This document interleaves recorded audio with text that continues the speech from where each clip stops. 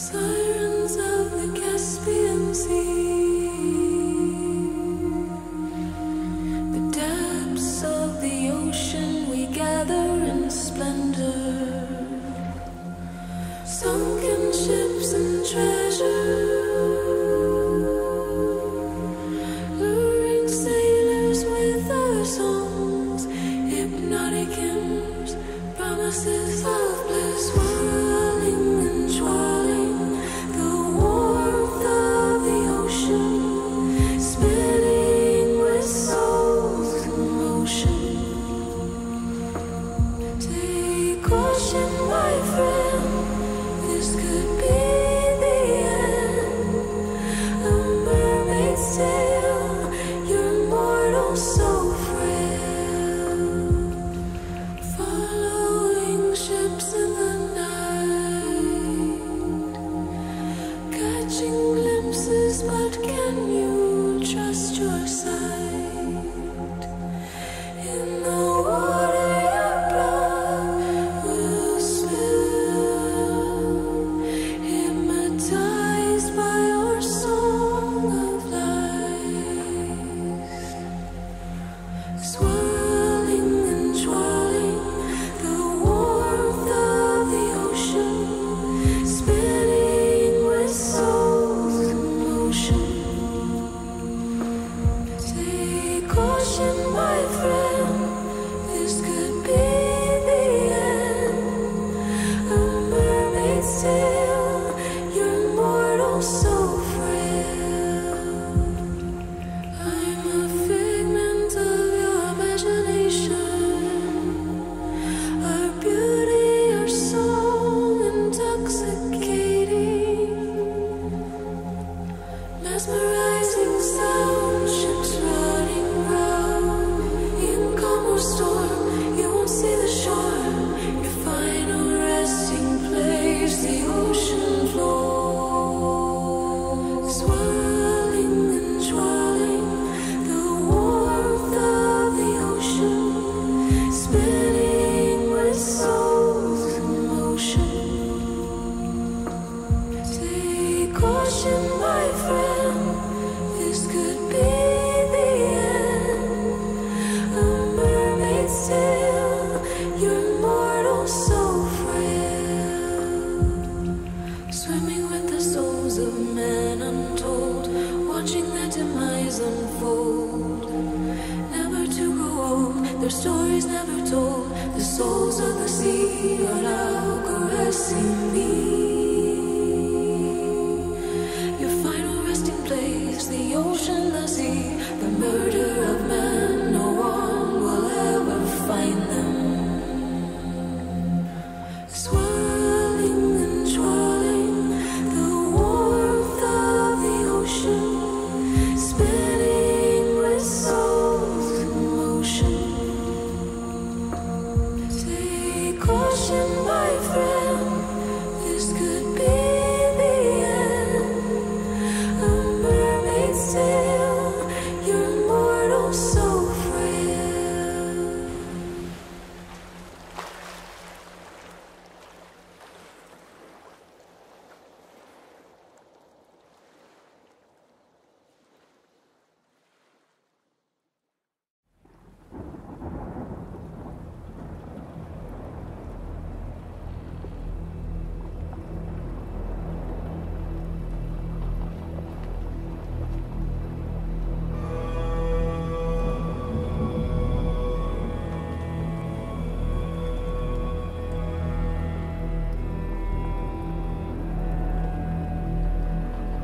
A dreaded flag, a vengeful sea. Be careful what you say. There's always someone listening. The Dutchman tossed on the sea. I swore and the devil heard me.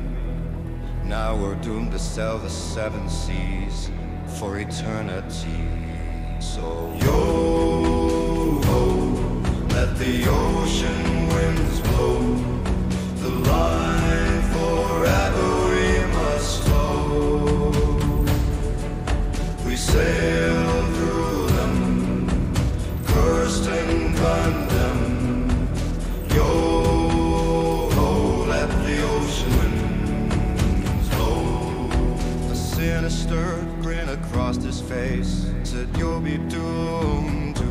place. The devil heard my oath, shame of my boast.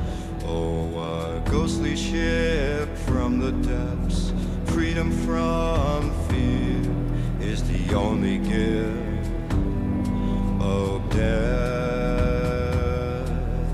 Yo-ho, let the ocean winds blow, the line forever we must tow. We sail through them, cursed and condemned. Yo-ho, let the ocean winds blow. If you cast your eyes, you'll join us like those before. We're an omen of the ocean night. When you see the Flying Dutchman, it's too late for your soul. To the waters we gave now our grave. Yo-ho, let the ocean winds blow, the line forever we must tow. We sail through them, cursed and condemned. Yo-ho, let the ocean winds blow. Yo-ho, let the ocean winds blow, the line forever we must tow. We sail through them, cursed and condemned. Yo-ho, let the ocean wind blow.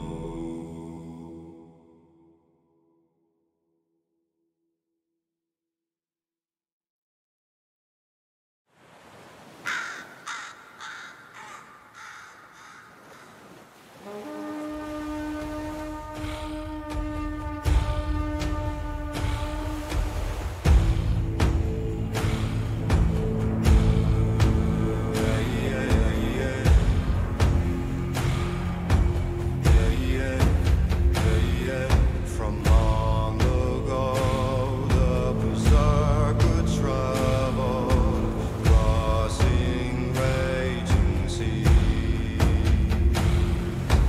snatching souls, devouring, conquering and beast. The seas could not take me, war could not break me, to feel so alive, overflowing elation, ready for war, ready for war, ready for war, ready for war. The lands could not hold me, the ocean could not keep me, though she tried.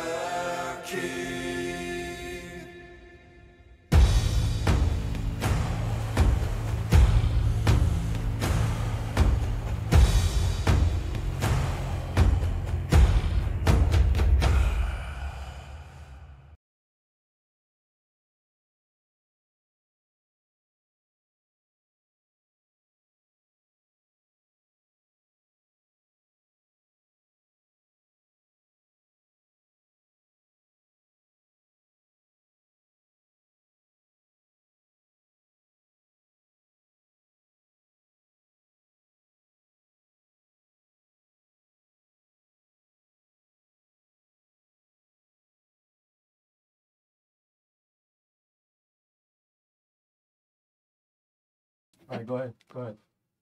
Let me start over. Can y'all hear me now? Yeah, Can you hear me now? They can hear you. Okay, let me make sure. I want to see what they say here. Dude, we can't hear you. He said, dude, we They can't can hear you now. They're behind for like a couple Good seconds. now. They said, okay, would you just relax? Chill, dude, okay? Just be there. Well, I know what I'm talking about. Okay, well, just be there, okay? Let the know what audience talk because they don't know. Let me do my job and you do yours. How about that? Tell this guy to shut up, please. Please. Go in the ahead. comment Stop section. acknowledging me. Acknowledge Someone in them. the comment section, tell this man to shut Someone it. tell him to ignore Shut it, me shutty. and give his attention to y'all. Shut the mouth. Stop paying attention to me. Shut the mouth. Start flapping So your them. would you be quiet? This guy's talking over me, folks. This is the hater. Go ahead. I live with a hater. Talk to them, not me. Hating. It's always hating. Here's what we got, folks. We got to go. We got to move. That song that was just playing.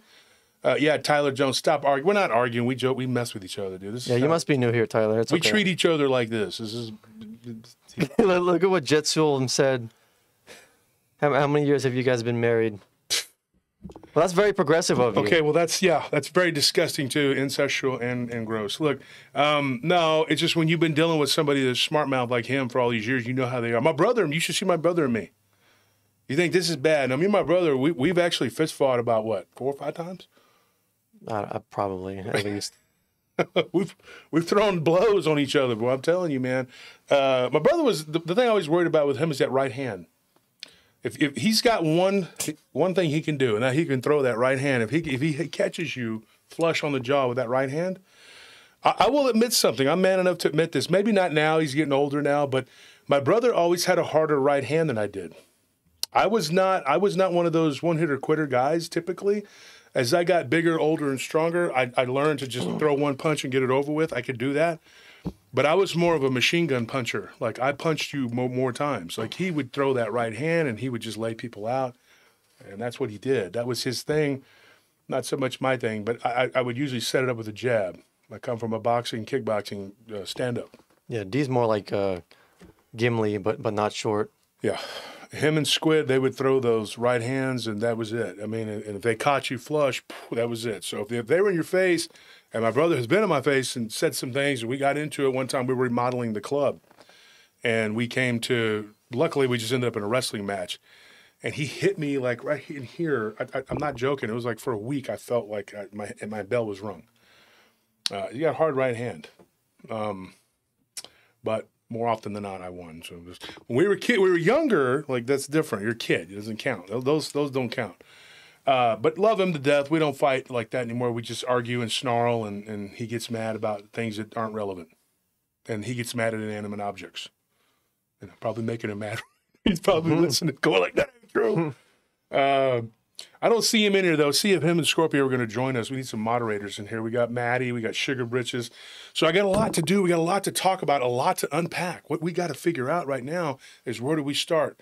The song that just played was The Bear King, almost 8,000 views on our Paranormal Sound Table on YouTube. If you want to buy the song and download it, it's on iTunes, right? Yeah. Okay. iTunes.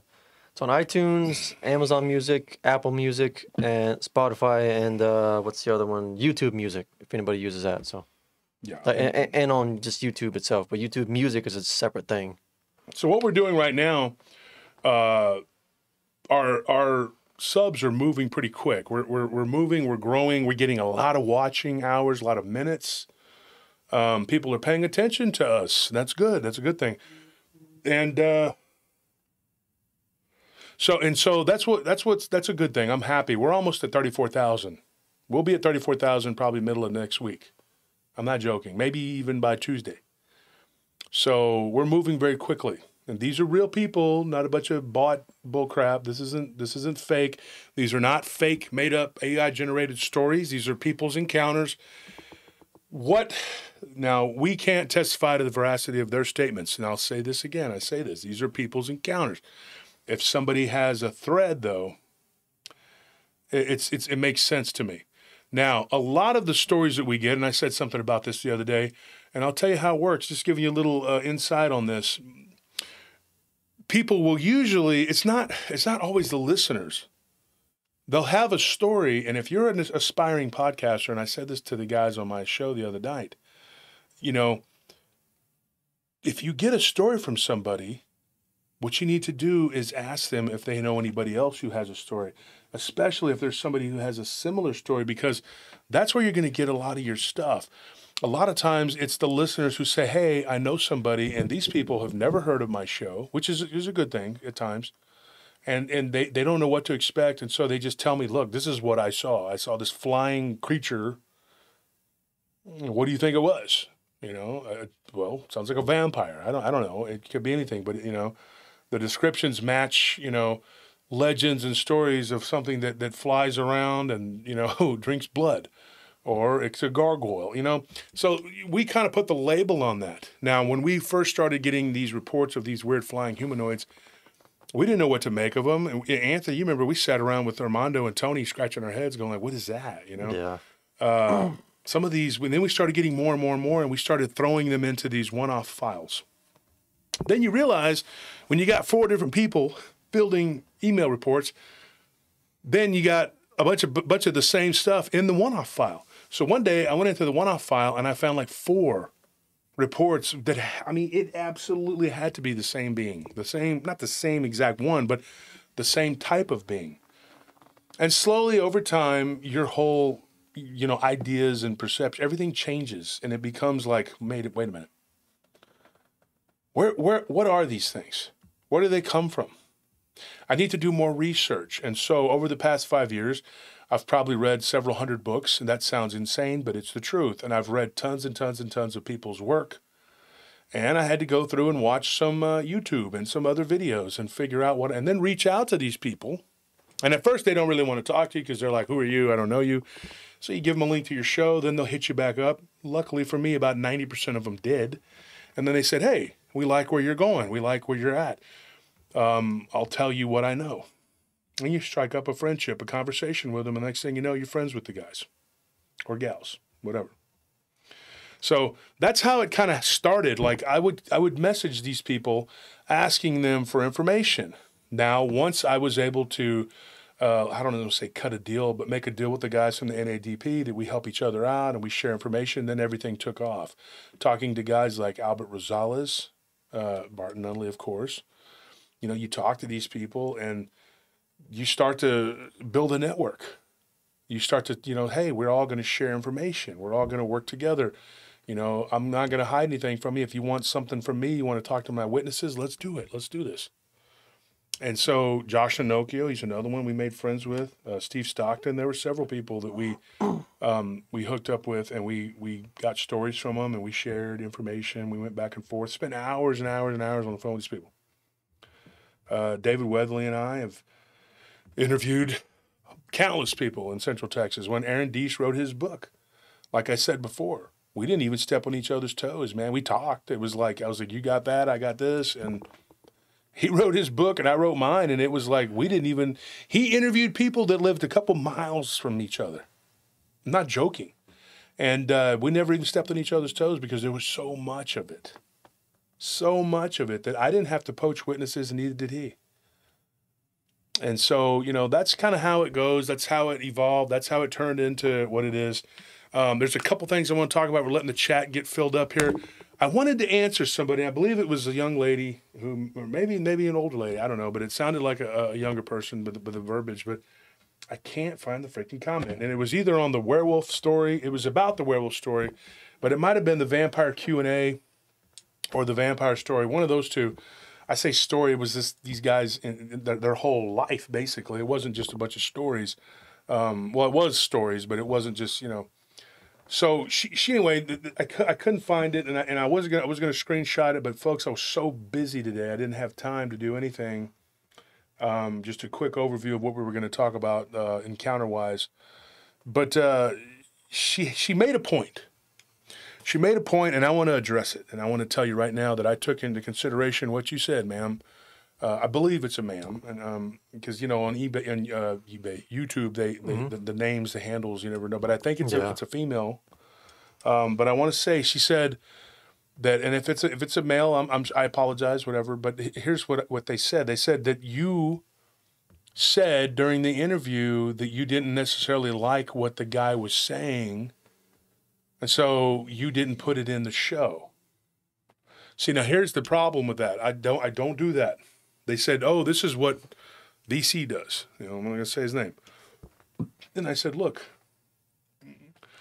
when I said about doing a show, take my word for it, I know more or less what can be said.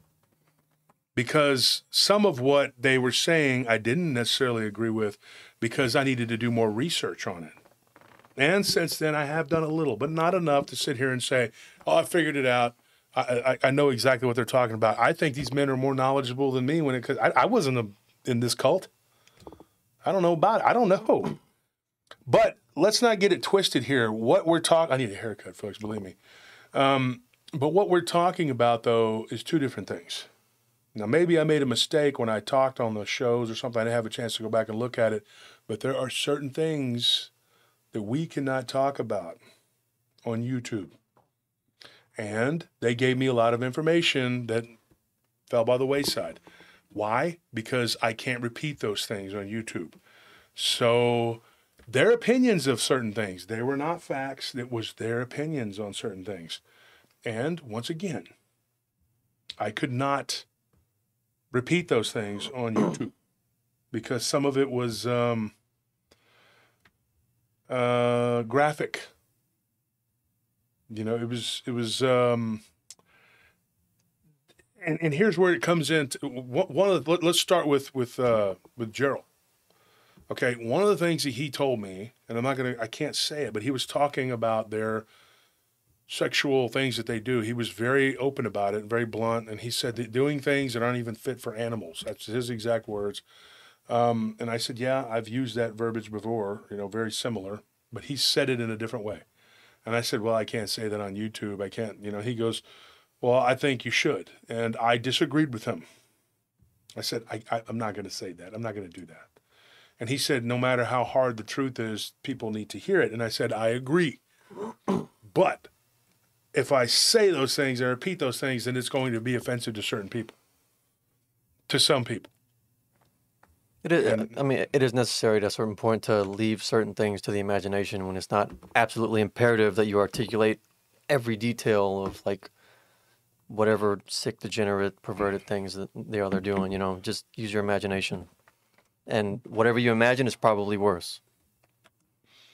Yeah, and so there were things that I had to tell him that I was not comfortable saying on the show. Now, he believes, this is Firefly on my shirt, by the way, from G.I. Joe. So if anybody asks, you see who it is. Let me take a look, because everybody likes to see the shirts. Not everybody, but people that message me and say, hey, I want to see your shirt, whatever. He's one of my favorite characters in G.I. Joe.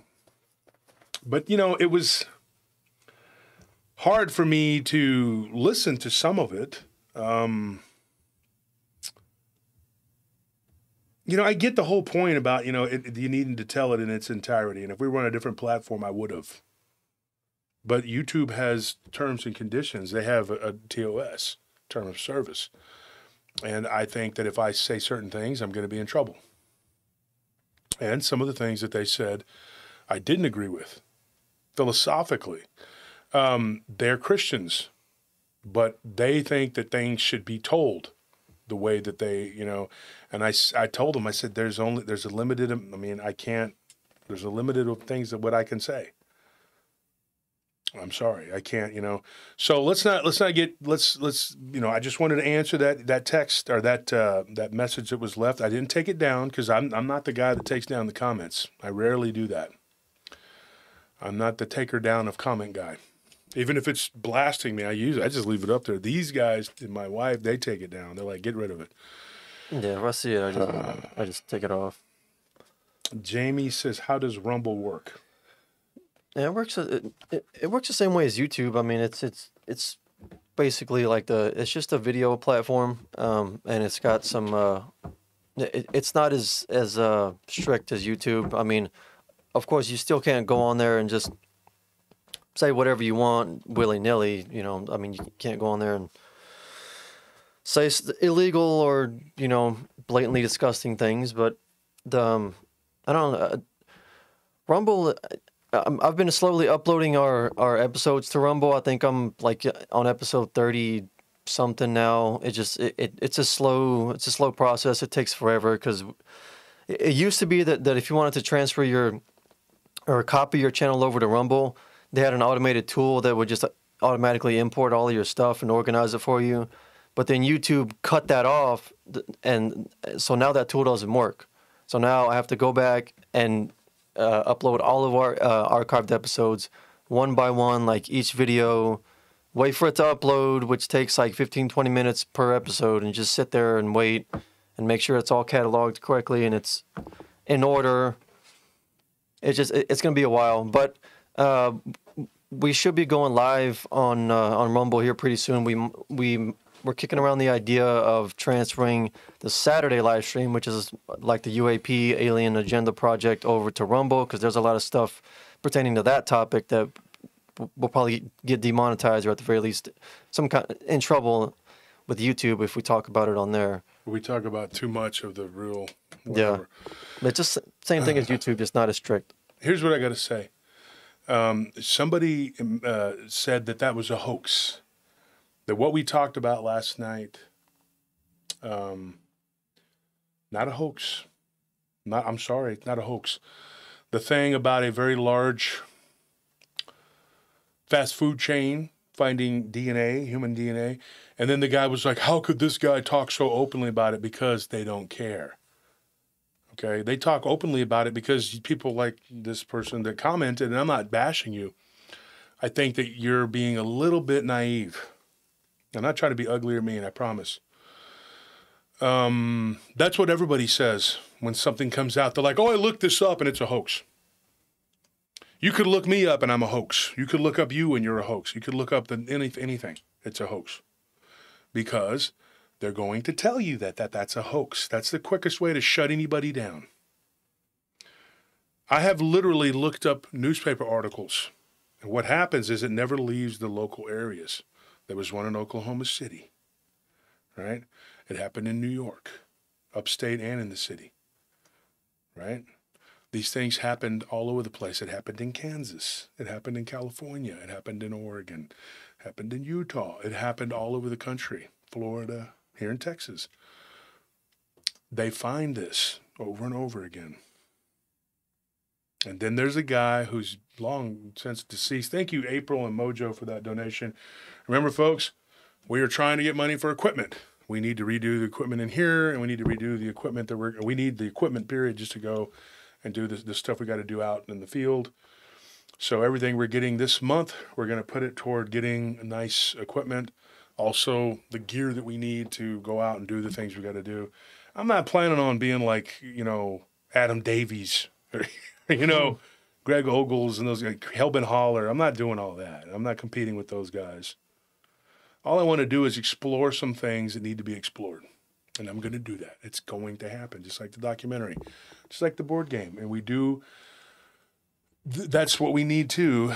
We need, I don't know how much we need to get the board game started. It's thousands of dollars. But everything we get right now, I give you my word, every penny we're getting right now is going right back into the show.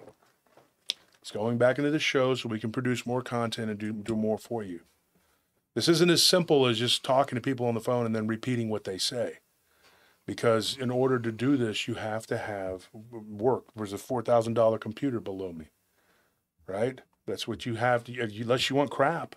Yeah. We have to have mics. We have to have cameras. And that camera there has been pissing me off. I got to upgrade the computer at home. Yeah, the computer at home so that whenever something happens, we can go live from home at any given time. Mm-hmm. That camera sucks. I fight with it. And then when I wanted to go live on Facebook the other day, it's like, are you sure? Like, yeah, I'm pretty sure. I had a Dodge truck for 2 days years ago. Not now. The Dodge trucks I got now are great. But they used to have the Magnum engine, which ran great in the Dakota because the Dakota was a Tinker Toy. But you put it in the Dodge Ram, you push the gas, and it was like, oh, I'm tired. You know what? I want tacos. Can you take me to, what is this? I'm arguing with my truck. Can you please go? Can you please? I took it straight back to the dealership, and I said, I don't want this. I don't even know why I bought it. Well, it was because my dad pressured me. It was his mistake. He dumped it off on me. I had it for 2 days. I took it right back to the dealership, and I got another Chevy. I said, I'm done. The Vortec is so much better than this crap. So, anyways, there's a lot that we need to get done, get going. And so we appreciate everybody who donates. We appreciate the Patreon supporters. Like I said last night, somebody messaged me and asked me if that was true, what I said about the Patreon. Yes, we haven't had a Patreon member in 3 weeks. So, yeah, we need to catch up. We need to be able to get what we need. And people can say begging. Well, I don't give a crap what they say. I'm done worrying about what people give a crap. I don't care what they say. We need to get things done, okay? And we can't flip the bill for it right now because we're trying to do other things. So that's what's happening right now. Miss Shodia, thank you for the camera computer phone. We need that. At the house, we need a new webcam at the very least, a decent one. Yeah, well, I mean, like that's actually considered like high end for a webcam, because webcams they don't really go beyond that. So we should just get like a camera for that one. That's what I mean. We need to do something besides what that is. That is not that thing is not. It sucks. Just being honest.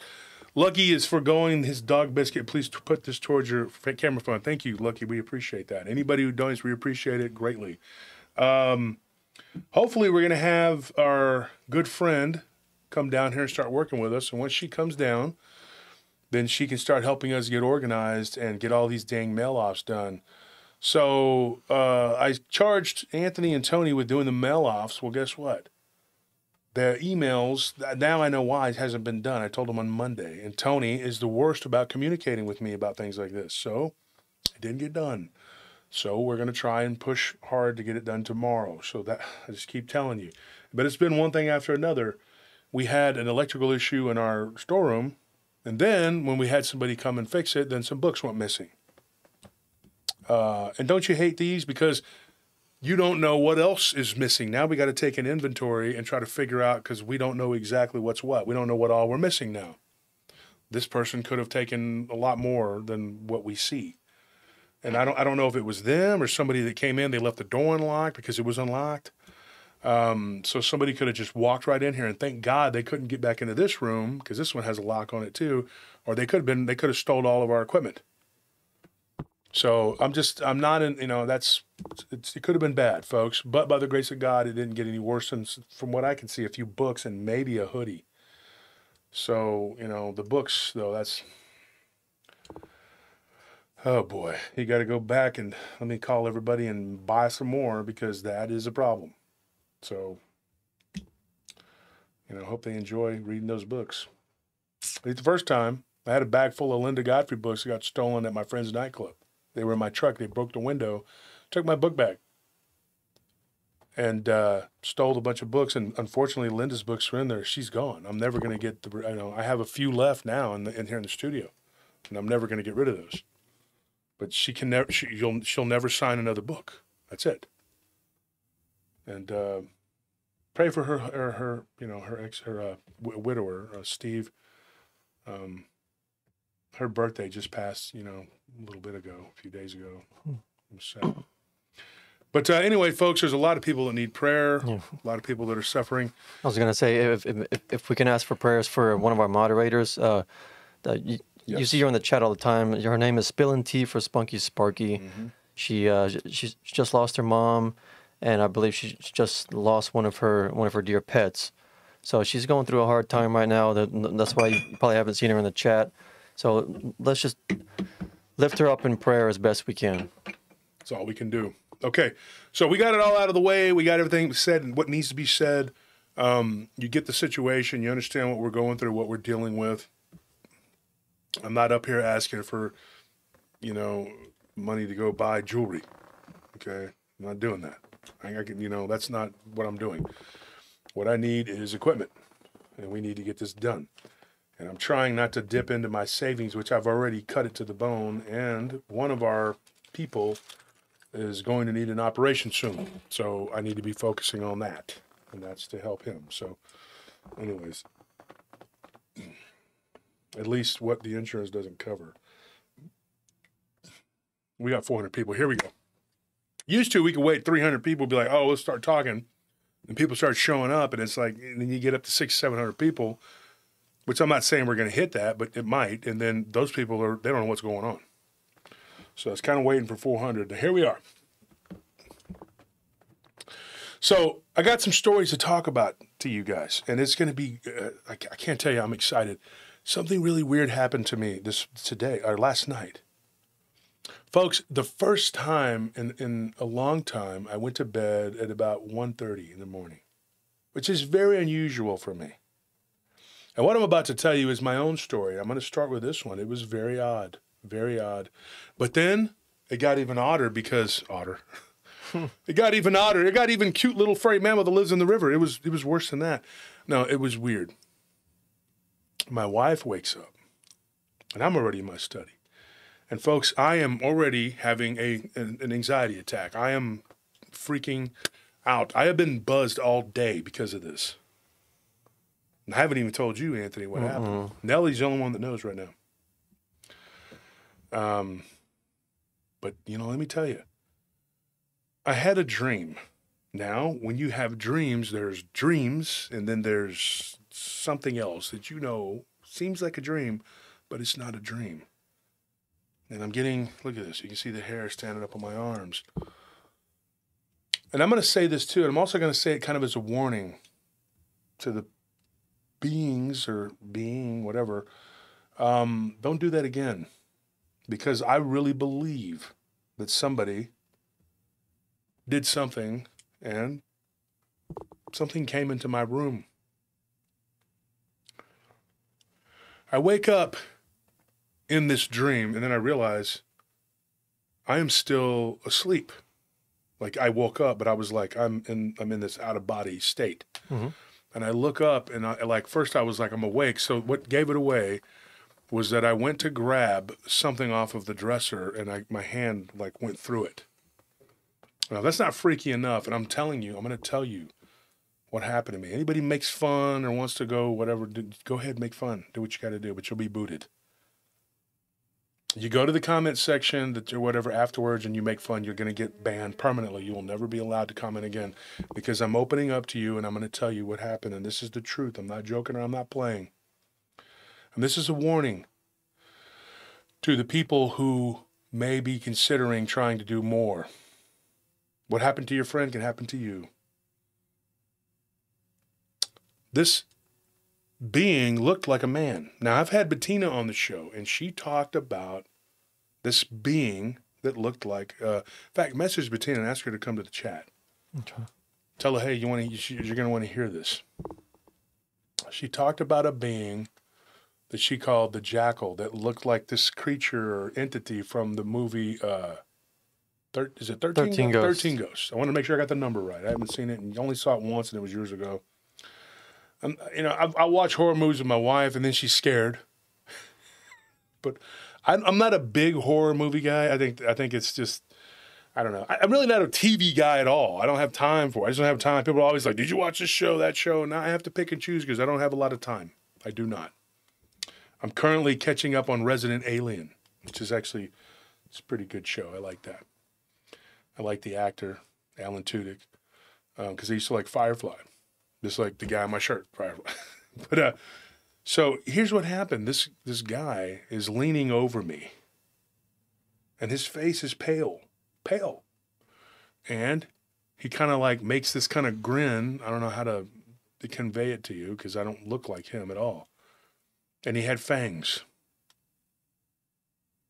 big fangs. And his mouth kind of protruded outward. And he came down like he was going to try and bite me. And so I thought, oh, crap. When my hand went through the item to defend myself, and I thought, okay, this is not, I am not in my body. So this guy, I don't know if he's real. Well, not that he's real. I see he looks real. But I don't know if this being or whatever it is a flesh and blood right now, or if it is in a spiritual form, because I'm thinking it has to be in a spiritual form because I can see all of his feet, everything looks, whatever, but he couldn't, I don't think he got into my house. It would have been hard for that to happen. And he would have had to go through several locked doors. I was like, how the heck? Well, not several, but a couple. And my dogs would have gone crazy and started barking and making a bunch of noise. And there are several people around, and we have an armed guard that's in the front. So, I mean, you're going to have to go through all that. So I don't know how this would have happened. And so I'm thinking this is probably not a real, not a real flesh and blood, but it's a spiritual entity. So what I did, I reached up with my right hand that I had just gone through the physical objects, and I grabbed his throat as he was coming down, and I thought, he's going to bite my body with those teeth. He's going to bite my physical body. And when I tell you this, I'm not joking. This is not haha funny. There's no punchline to this. This is what happened. And then I'll tell you about what my wife, and so I look over, she's asleep, and I'm like trying to get her attention so she can jump up and whatever. But my hand can't awaken her because I'm out of my body.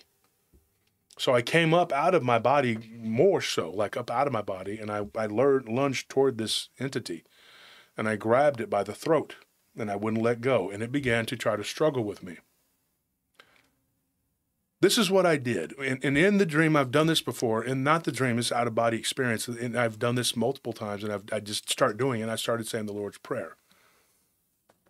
It seemed to help because the more I struggled with this entity, and we went through the dresser, so I know that this was me fighting him, and of ultimately him coming down onto his knees, and he was like holding on to my waist, and I was overpowering him pretty easily too. It wasn't that hard. I mean, it wasn't like I was fighting for my life. And I just kept the grip on him. And I said, you're not going anywhere. You're going to end here. This is where it ends for you. And I said the Lord's Prayer, and I said it again. And then I began to rebuke him in the name of Christ. And at this point, it was like he was melting or something. There was nothing to grab onto. And it was like, it was weird. I heard this noise on the other side of the room, and I turned and I looked, and it was kind of a distraction, like a whipping sound. And I went toward the bed to see if Nellie was okay, because I thought there was something else there. I don't know what, but I didn't see it, and it like went under the bed. And then I look and I see what looks like a snake type thing wiggling out of under the door and leaving. Like it was that entity, the one that tried to bite me. And then I look under the bed, and then I get up, and I hear the door slam, and then I wake up, and I'm in my body because it woke me up out of my body.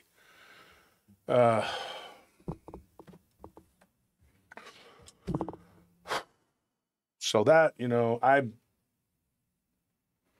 that was rough. I mean, I woke up, and I was just like, oh my gosh, and then I was awake, and so Nellie wakes up briefly, just a little bit, looks at me, asked me, I think she said, everything okay or okay.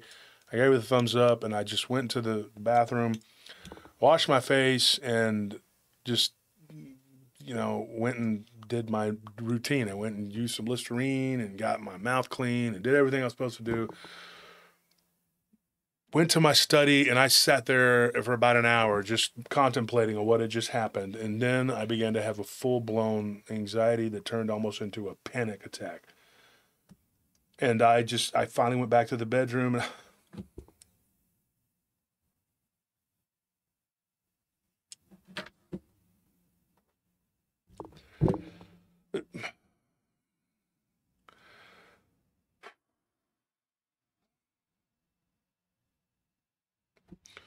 okay, so I went back to the bedroom, and Nellie was there, and I don't want anything to happen to my wife, and I love my wife a lot, and I told her what happened. I was like, I just fought something. I don't know what the hell that was, but I'm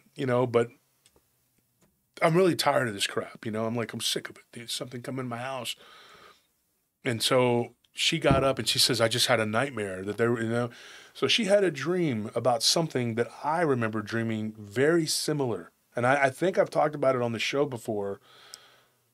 And it was about these blue type creatures. And now the dream that I had years ago when I was doing a bodyguard job.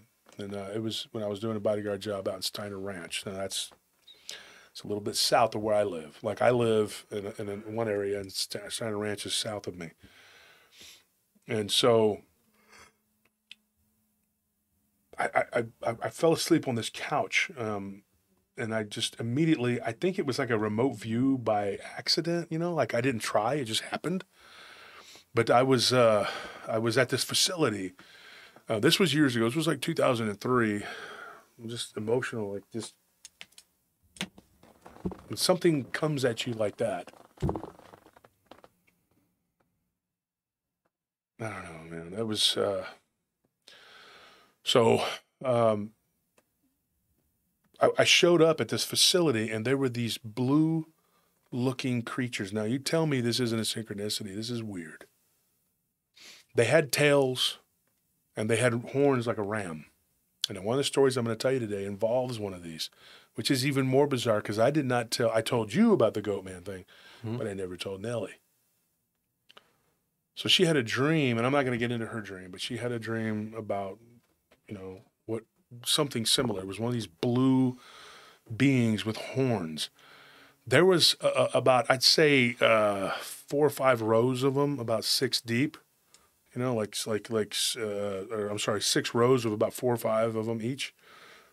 I'd say about 30, and they were doing this weird, like, dance. They were moving side to side, like, and there was this like rhythmic dance, and then there was this like drum-like noise coming from their mouths. This wasn't tonight. This was 2003. And I think I've talked about this before. And it freaked me out. And I wanted to get out of there so bad because I was looking at them through the fence. And then I caught one of them's eye and it just started staring at me. And they were doing this chanting. And I could see guards, like human guards, standing up in these towers, watching them. And it was like in some Latin American country because I heard people speaking Spanish, you know. Like, and I looked down the fence and you could see these other guards and they're turned facing them, watching them, and they got their weapons kind of pointed at them. And I started like telling them, I said, for some reason, I don't know. It was 2003, but I instinctively knew, don't let them do this. Like, you know, like stop them. Why are they out in this yard doing this? Because this is some kind of ceremony and they're doing something. And these dumb people were allowing them to do it. And I looked around and you could see like there was like a clearing, but then there was like jungle around, you know? And I'm like, where am I? And so I started walking over there. And then I realized like it was so real. I thought I was walking. I thought I had been like transported to another dimension or time or whatever, you know? And then I realized I was coming up off the ground when I walked. So then I knew that this is, you know, I'm remote viewing out of my body. I don't know what this is. And I went over there and I tried talking to these people. And when I tapped one of them, I tried to get his attention. He just kind of went like that and looked back like he didn't see me. And so then I guess I would have been like a ghost to him or something. And I'm trying to get their attention and they're speaking in Spanish. And I'm telling them, don't stop this. Don't let them do this. What are you doing? Why are they in this facility? I have no idea. But you can't allow this to happen because whatever they're doing, they're summoning something very bad and you're all going to be in trouble. But they were out there doing it, letting them do it, and they were becoming more powerful. You could see this light at the base of their feet, which were hooved.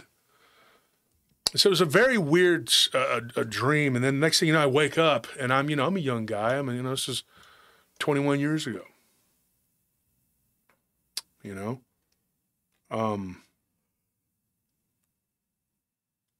I was just like, I just thought it was a dream. I thought, wow, that was a very, very powerful and strange vision. And now the house that I was guarding wasn't a very old house, but for some reason, that little area right there, because I had talked to the neighbors because we were bodyguarding this woman. Her ex-husband he literally had threatened to kill her and tried to break in through the back door. So she was paying us to bodyguard her. So we had a guy upstairs, and he was watching, upstairs, and they had like a balcony, and I was taking my break in the den where there was no TV, no nothing. It was very peaceful. And I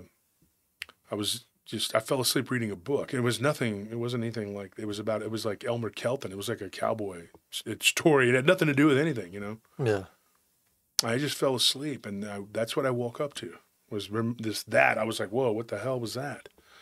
So my wife, I've only talked about it once or twice maybe the whole time I've ever been on. I think I've talked about it one time on the show.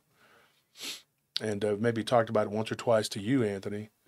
Nellie, I never really got into real detail about it, but she began to tell me something about it when she was dreaming today. This blue creature with horns trying to mess with her, and I'm going like, wait a minute. I said, whoa.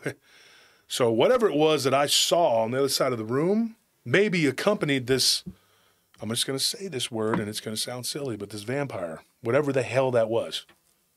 Now, we can sit here and debate what it was or what it is. Was it a vampire? Was it a tulpa? Was it something that is pretending to be a vampire, looked that way? I don't know. And what was the thing that was on the other side of the room that kind of, moved around? And the last few days, we've heard noises in that bedroom of something moving around. Like we have a case of water right there, or cases of water. And I think it was like it hits the water. And we'll think that it's one of the cats who got in somehow. Oh, yeah, you were asking me if all the cats were accounted for. Yeah. We were hoping and praying that one of the cats weren't. That was a few days ago. Yeah, and they were all out in the living room hanging out. They weren't in y'all's room. Mm-hmm. So something has been around. Now, I don't know if it has anything to do with what we've been talking about on the show.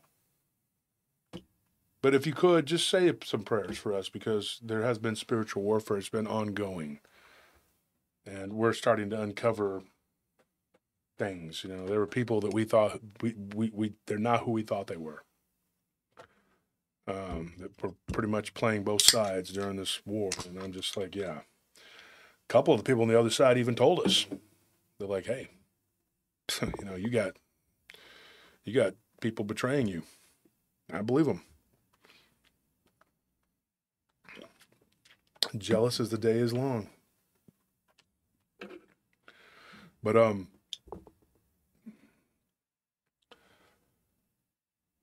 Debbie, I don't know. She says, Josh, what does she say? Let me see here. Oh, Josh, wow, terrifying. You believe these entities were sent by the person targeting you? I don't know. I mean, one of the people that's been really, really bad doing what he's doing is just, he puts on a facade of like, he's a good guy. And there's all these people who think he's a good guy. And he's gone around and said a lot of horrible things that aren't, he says he's a Christian, but I'm starting to doubt that a whole lot. Christians don't do that. They don't act like that. And one of our former enemies, I guess you could say former enemies, we're at peace with him now. He says he's not. He said that guy is doing stuff. He called one of my very close friends Monday night at 3 a.m., which is a weird time to be calling people, but he seems to like to call people at 3 a.m., which my friend, if he chooses to come out and say it, he was a very close associate of mine. He's been on the show. And he called me and he says, dude, there's something wrong here with this guy. And he point blank told me, he says, I think he's doing something really bad. Because when I was talking to him, I could hear something demonic behind him, because this guy has a little bit of clairvoyance. Well, he does. Let's put it that way. And he thinks that guy was calling him at 3 a.m. for a reason. And if you know, that's the witching hour.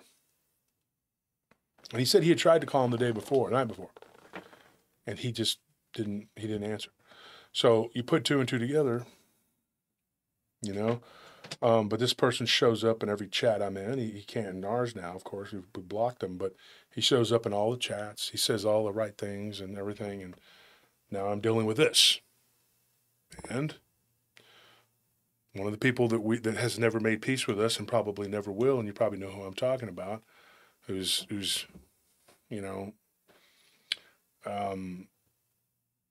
he kind of quotes that guy. Like, he says the same stuff. And I'm like, and this dude claimed to be on our side, but he never once publicly said anything good for us at all. So a lot of things are not adding up. But I will say this, and I'm not one to blame somebody for something if I don't think they did it. And this right here, honestly, I don't think it was him. I don't. I think this has everything to do with who I interviewed and the people I interviewed. So what I did, I actually reached out to them. One of them was busy. He was, barbecuing or whatever for after the church get together, whatever. The other one said, when I get out of church, I'll give you a buzz. because they were still doing church things. That was this morning when this happened. Or when I woke up, it was this morning. I slept longer than I usually do, which, like I was just saying, how I sleep about 5 hours a night, and every couple of weeks or so, I'll sleep 6, 7 hours. I slept for 7 hours. This is unusual for me. But like I said, I'll do it every couple of weeks or so. So this individual messages me back and says, hey, I got a minute, what's up? And I said, I texted him a little bit, and I said, but it's too much, so he calls, and I said, look, let me tell you what's going on. That's Joel. And we're not like best friends or anything, but we've become friends, I guess. I'm pretty much friends with everybody I've ever, told their stories or whatever. I still talk to them because some of these people are experiencers and they'll have more stuff happen, and I'm always open to, hey, let's talk, Philip Barnes says, working the USA versus Mexico soccer game at Jerry World. Wish I could listen in with everyone. Thank you, Philip. We love you, man. You're a great guy, and it was a pleasure to meet you at my conference. Thank you for that donation, my friend. God bless you. But so I talked to him and I said, is this something that could be? And he said, unfortunately, I'm not going to lie to you. He said, unfortunately, yeah, it's very possible you could be targeted. He's like, you were the only one that we gave our story to. But he comforted me with these words. He said, there are a lot of people who know about this stuff. It's not just you. You're not alone. He's like, but they probably wanted to test to see what they could do. And I said, was I, just a naive question. I mean, I had to ask it. I said, do you think I'm in danger? And he says, I don't know. If it was them, then yeah. He's like, but did you said it wasn't really a hard fight. You repelled it pretty easily. And I said, yeah, could this be the prelude to something worse? And he says, I don't know. I can't answer that. And his advice was just to stay prayed up. He says, you have an audience. He goes, use it. Ask for prayers. And I'm doing that now. I'm asking for prayers, for protection, for me, for my family, for my household, for all of us, for our pets. And make this man that's going against us, going around telling everybody all these bad things in the name of Jesus, tell him, he's wrong in what he's doing. And pray that God will shut these people's mouths, these backstabbing rumor mongers. And I'll be honest, I don't think he has anything to do with this. But when you go around doing what this person has done, and well, there's 2 or 3 of them, they could tell someone something, and that person could come out. Thank you, Rita Burnett. What an angel you are. Last night, too. Kate, coming through for us. You and Kate, y'all are top-notch people. Getting it done. We're getting it done. We got to get this stuff done. And so what ended up happening is he said, you could be attacked. But he said, apparently you're strong enough, spiritually, that no, I'm just nervous. I'm flustered. Let's put it that way. And I'm not going to I'm not up here trying to be strong and tough so I can show my enemies that you're not hurting me, whatever. Because I'm not that guy. I'm not the fake guy. I'm not the, what do you call it? Beat my chest. People always trying to say all that. Dude, I'm a very real person, dude. I'm a real person. If you've been to my conferences and you've talked to me, because I talked to almost everybody that was there, and if you've been there, then you know me. That's who I am. That is who I am. From top to bottom, from the top of my head to the tip of my toes, when you meet me, that's the person I am. It doesn't change. I don't turn on people. When these people that are trying to say that, oh, I thought they knew me and I didn't do anything to you. You started it. The wolf that you get is the one that you choose. It's your choice. And if as soon as you say peace, I'll give you peace. But when you go out of your way to do what you're doing, then there's going to be problems. But that's something that like I said, these people that are doing this right here, I don't know what that is. The only thing I can think of is because I talked about this. Now it is something that Gerald had warned me. He was very upfront, and Joel just said, did you talk to Gerald about it? It's kind of like a disclaimer, Not responsible if something happens to you. We can't be, He goes, you're going to have to be strong. And dealing and fighting with these not fighting with, really, because I'm not fighting back much. I'm just letting, they're talking crap. But that opens you up. you know, because there's a chink in your armor. And then what happens is these people they don't like that I'm repeating their information. So I'm thinking that they come to you. That's what I'm thinking. I mean, if I had to put two and two together. Yeah. You know, if you dwell on the negative of what these people are doing, which is hard not to. It's very hard not to. I was talking to Barton about it, and he's just like, dude, we're men. He's under attack too. And he's like, and we can't say their names because if you do, you're giving them power. But it's hard. He goes, look, I know it's hard, brother. It's hard to be quiet and not say anything, but it's you know, you want to. But then you open yourself up to this. And like I said, I don't think these people, that they did this. Maybe somebody that they've been talking to said, oh, you know, they convinced him, did that, maybe, but I don't believe that. I really don't. I don't know. I don't know 100%, but I think this has everything to do with, I don't even want to say the name of that temple because when I woke up, the name was ringing in my head. So it was like a calling card. And I was actually, I'm going to say something that sounds kind of goofy, and I don't want something worse to come at me, but I mean, whatever. I'm not afraid. I'm not afraid. I've said this before. I am not afraid. Not at all. But I did say some things when I came out of the room. I felt something like around me, and I basically told it, go back to the sender. This is all you got? Maybe I shouldn't have taunted it or whatever, but I was like, that's pretty weak. You know, a couple of you come in the room and you can't do nothing. I mean, you get choked. like WWE, you know? Put a Stone Cold Stunner on him. Thing looked like Sting. It kind of did. Like, he had the white face and the hair. I was like... Never really liked him for that reason when I was a kid. It was just weird, dude. You know, that's kind of what he... I'm not a wrestling guy. I've never been into that kind of stuff. You know, my friend Lance does it, you know, whatever, Lance Hoyt. But I have a lot of friends that do it, actually. Chico's another one. He's a luchador. But, I mean, I don't care. I'm just like, that didn't bother me. And I'm here to say right now, you didn't scare me. You didn't stop me. You got my adrenaline going so hard that, you know, my heart was beating. But that's not going to stop me. And if anything, if it continues, this is going to harden my resolve, and then we're just going to take it deeper and deeper, and we're going to go more and more in. Because I go all in. When people do this to me, you know what it does? It just winds me up and makes me more determined to take you down. You're evil. What you do is evil. You know? God help those that are under attack by these beings. Now, maybe I was opened up because of my anger toward these other people, these gossipers. But these gossipers, I don't think did this. I think these people that did this, I think they are directly tied to that temple. I'm not going to your turf and messing with you, and I would suggest strongly that you don't do that to me because I already know the secret, if it is a secret at all, and that was thanks to Joel and Gerald, that you can't really hurt me. I haven't done anything so egregious that you can do that to me. It's not going to happen. It's not going to happen. And I'm a seasoned veteran at this, and you're not going to, it doesn't scare me. You're not going to stop me. It got me flustered, yeah. Am I concerned for my people? Absolutely.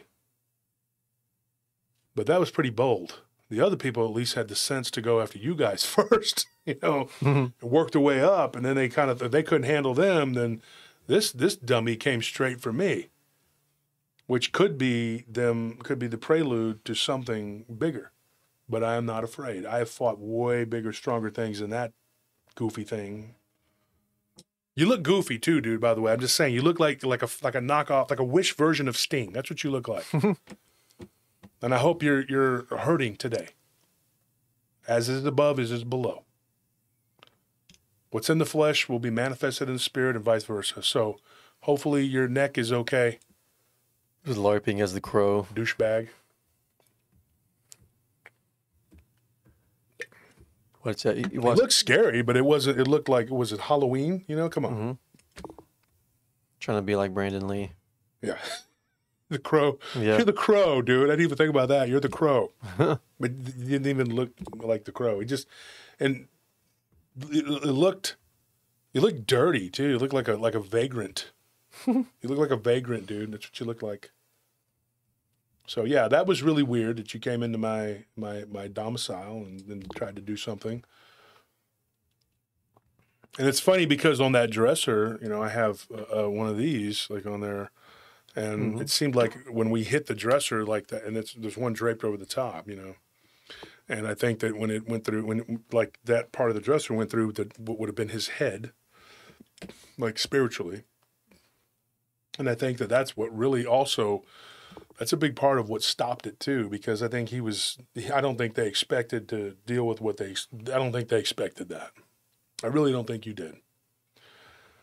I really think that somebody might have lied to you too and told you that I was an easy target, and I'm not. Because I know that's what happened to these other fools. They thought they could come into my house and build an altar. That worked out real well for you, didn't it? And we found it and destroyed it in the name of Christ. But you did do it. And you admitted to your cohort that you did it. That he was like, yeah, that's what they did. Told me and Bettina that. On the phone. You built an altar. Nice try. Then they go and tell everybody, he's satanic. Why? Because I need a bigger, stronger demon to fight your demons? No, dude, I serve the one true living God, the Father of Christ. That is who I serve. I don't serve Yaldabaoth or all these other names that you say. I serve the one true living God, the Father of Christ. That's who I serve. And when you say your God is more powerful than my God, no, he's not. I don't serve Shaitan. So you're tricked. You're deceived. Completely out of your depths. And like I answered that person in the YouTube comments on, I think it was either it might have been the Q&A or whatever. I wish I could find it. Look through and see if you can look. Because I really want to read their comments. And it wasn't nothing bad. They were just disappointed in me because they thought that I was keeping information that was pertinent, and that's their right. And I'm glad that they called me out on that. Don't ever be afraid to talk. This is not everybody has different beliefs. And this is not an echo chamber. And I've never wanted that.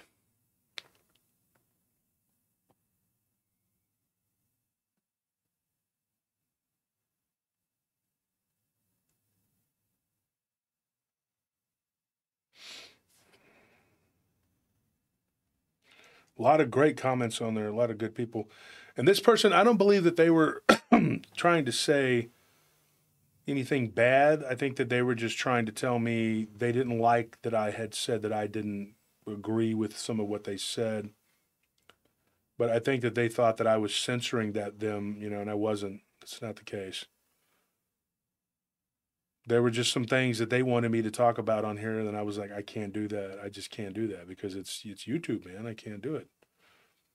And quite frankly, I think it would confuse some people. Not that you aren't smart. I mean, you guys are some of the smartest. We got the smartest audience ever. I mean, good grief.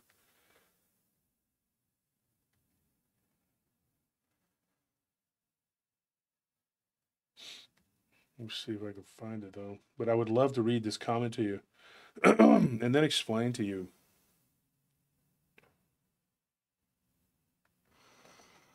Because everybody's entitled to their opinion. As long as you're not being mean or nasty. Okay, so I won't delete you. Stop me if I'm reading the wrong comment. This one says, I am very curious to know about the other things, the 15% you didn't agree with, especially if it came to certain opposing beliefs going on now. Even if you don't, perhaps give us an opportunity to ponder or hypothesize these things for ourselves. At the end of the day, it's all about information laid out for us to think about, etc. Please don't hold back. No. That's not it? Mm-mm. Okay. No, this person was a little more,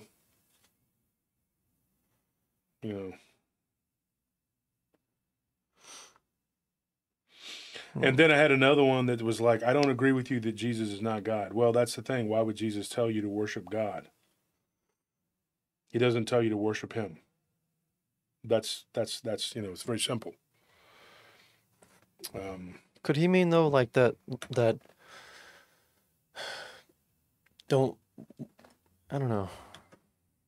Yeah, we're not going to get into a religious discussion today. We're not going to do that. It's just, you know. Yeah, I don't even know how to pose a question. You have. I started it and I was like, it's too complicated. I don't know. You know, you have to do a lot of reading. Okay, and you got to understand that there were books that were taken out, and there are books that I believe belong in there. I think one of my colleagues said it best, and he said, you know what, I'm going to get into it. I'll make a Facebook video, and I'll play a little clip from this guy's, technically he's a rabbi, but he points out what the Old Testament is. And he says it very clearly.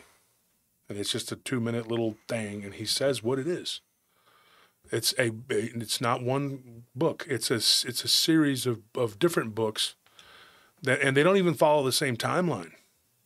They were just left in there by what was left from the church. And what he points, Salavino, thank you for that donation. We appreciate it greatly. And this is all I'm going to say about it, and we're going to move on to the encounters. Not just what happened to me, but others. Scott, yes, they are. Exactly. When you go and you look, though, what he says on there, and I don't know if I should be quoting him. I don't even know if I haven't talked to him about this. He's got a very large channel with a large following, and this guy's he's a mad genius, dude, seriously. And he says that basically the Old Testament is a series of a grouping of books that they just put together and he says it himself. He said it's a history of the Jewish people. He's Jewish himself, you know. When he does his show, he wears a yarmulke. He's a scholar, and he says that it's not fluid. It's basically just a bunch of books that have been put in there, and then they were made to fit, and that they were, as in his words, there was a lot of editing and redacting done. This is a guy, you can go look him up. Go look him up. I mean, he's, I will, if you want to talk to me private or whatever, if you have my information or whatever, I can give you the information. You can go look and I'll show you. I'll post it on my Facebook and you can go and look. Okay, I don't want to, I don't want to say anything because I don't have his permission, because I didn't ask for it. So I don't want to quote him on here, and then people run back and tell him I was quoting him. But you can go in and see what he says. I'll put it on my Facebook. Okay, I'll post it in the. But then people will probably go and pick him apart, because what people do is very simple. This is all I'm going to say about it. We're done with it. What they do is they find whatever fits their current belief, and then they go and they grab that. My belief is ever changing. It's like there's this you're grounded in this, but it changes with the information, because that's what's supposed to happen. You're not supposed to just be so stuck and set in stone that you can't accept new information. Because once you do that, you're done. You're done. That's it. You're done. Nobody's telling you to just accept anything that comes along willy-nilly. Now, that's not correct either. But you have to be willing to accept the truth when it slaps you in the face. I mean, you have to be willing to accept it. That's it. I mean, there are people who aren't going to believe, and that's fine. The main thing is that you accept Christ as your Lord and Savior. To me, that's the main thing. You got that. What are we fighting about? We shouldn't even be worrying about. We should be worrying about what's coming. Revelations unfolding before our eyes, instead of worrying about what the Old Testament nitpicking. How did we get here? That's important, but if it comes down to where we're headed or where we were, let's worry about where we're headed. Okay, let's be honest. Deadpool Kid, let's do this. He says, these people are pathetic, a bunch of edgelords who they've never been in control of their own life, and somehow they think they can command entities to do their bidding. They know they're weak. They know they'll never amount to anything. Yeah, Deadpool Kid, I appreciate the donation. I'll say this, like I said, I don't think these are the people you're talking about that are spreading rumors are edgelords, yeah. But whatever was in my bedroom last night, that was no edgelord. That was a vampiric-looking entity that may have been one of them out of their body. And now get this. Think about this. That noise that I heard on the other side of the whatever, they call it the other. They have this other. So it may have split from him, and they may have been on both sides of our bed. Then Nellie has this dream about this blue demon-looking creature with horns. And I'm going to tell you a story about that, and we'll get into it right now. Okay, so this one here came out of Pensacola, Florida. And what I'm about to tell you, it really it hits home to me because of what I saw, what I think maybe I used to say accidentally. Now I don't think it was, but I'll say this: it was like a remote viewing of something. Like I said, I just told you what happened to me, and I'm going to tell you what happened to this woman. Her name is Kathy.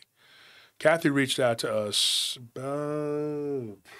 back in it was October. It was, yep. It was right before Halloween. I thought it was after Halloween. It was right before Halloween. And I had another story that happened in that area that was right after Halloween. And I know why I had them confused, because one of them was her neighbor. And her neighbor described something that looked like I'll start with her neighbor, because it's a short encounter.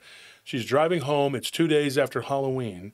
And she's driving home. And she said, I'll never forget, I was arguing with my kids because kids, they eat the candy. And she's like, and they're just like shoveling the candy. They're like bouncing off the walls. And she's like, one of them's got a cavity already starting. And she's like, and I'm telling my son, stop with the candy. And then my daughter in the back is eating it by the truckload. She's like, and then my son's like, Mom. And she's like, and I wasn't even going very fast. She goes, and I look, and she says, for a split second, she's like, her son saw it straight on. But he's like 8 years old or 9 years old, something like that. He's 9, which is another kid who was in the back, so he didn't see anything. And the other one was 11, and she saw it because she leaned in to see what it was. And she goes, but what I saw for a split second was a black wolf-like creature. She's like, it looked like a werewolf. That's what she said. And she said, and then it went down on all fours and was like across the road. She's like, when it decided to move, she goes, it was trucking. She said it was like quick, like it was like whoosh, like a blur. And so she talks to her neighbor, Kathy, who lives 2 houses down. They've lived next to each other for 11 years. And she said the neighbors in between us, one of them is in the process of moving. They were having an estate sale. The other one, she said they're very elderly, and their granddaughter was staying there temporarily to help them, so they couldn't talk to them about, whatever. But she said that the night that this happened, she goes, you need to talk to Kathy because I heard something run through our back fence. And she said that it knocked down the fences of the neighbors too, whatever this was. So Kathy says I was out on my back patio. She's like, and I know, she goes, I was smoking a cigarette. And she already knows. Kathy listens to the show. Mm-hmm. Her friend that I talked to, I think her name was Deb. She listens to the show. She just told me because Kathy wanted me to tell, whatever. Joe Breezy. Hey, Joe, what's going on, brother? So what ended up happening, okay, this entity or whatever, she hears a clicking noise. Like, she's like, I've heard you talk about you have a hog, a pig or whatever. He's not a hog, he's a little pig, on your show. And she's like, she goes, my sister had one and they like to grind their teeth or tusks, they do that. They make that noise. He does it all the time. And she said, I hear that. And I thought, it sounds like my sister's pig, And she's like, she told her sister, she's like, Josh Turner and them have a pig, and he looks, I've seen a picture. He kind of looks like Truff a little bit. When he was littler, he's gotten big. Yeah. But they live out on a farm up in Georgia. But she says, I'm sitting there in the back patio and I'm smoking my cigarette. And she goes, and then I hear this clicking noise again. And then I hear crunching of feet through the grass, and she's like, and then she goes, we have these lights that are strung up across the yard. I said, yeah, I got some of those. I think we just put them up, right? You just put them up a couple weeks ago. Yeah.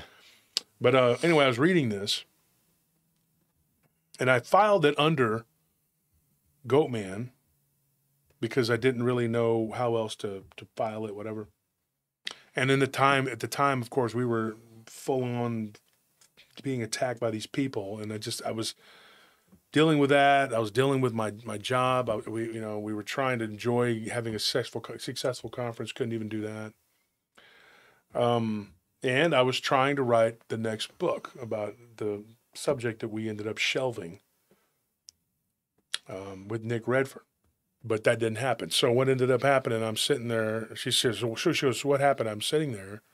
She's like, and I look and I see this entity. I don't know. She goes, at first I didn't know what it was. When I was looking at it, it was like a white, just like a, and she even said it. She goes, one of my son's Pokemon cards. Mm-hmm. She's like, there was this creature that was like a white, tall thing with a tail. She's like, I think it was like a Pokemon. That's what she said. And she goes, and then as I'm staring at it, I'm in shock and disbelief. She's like, I'm looking at this being, and it's just walking through my yard.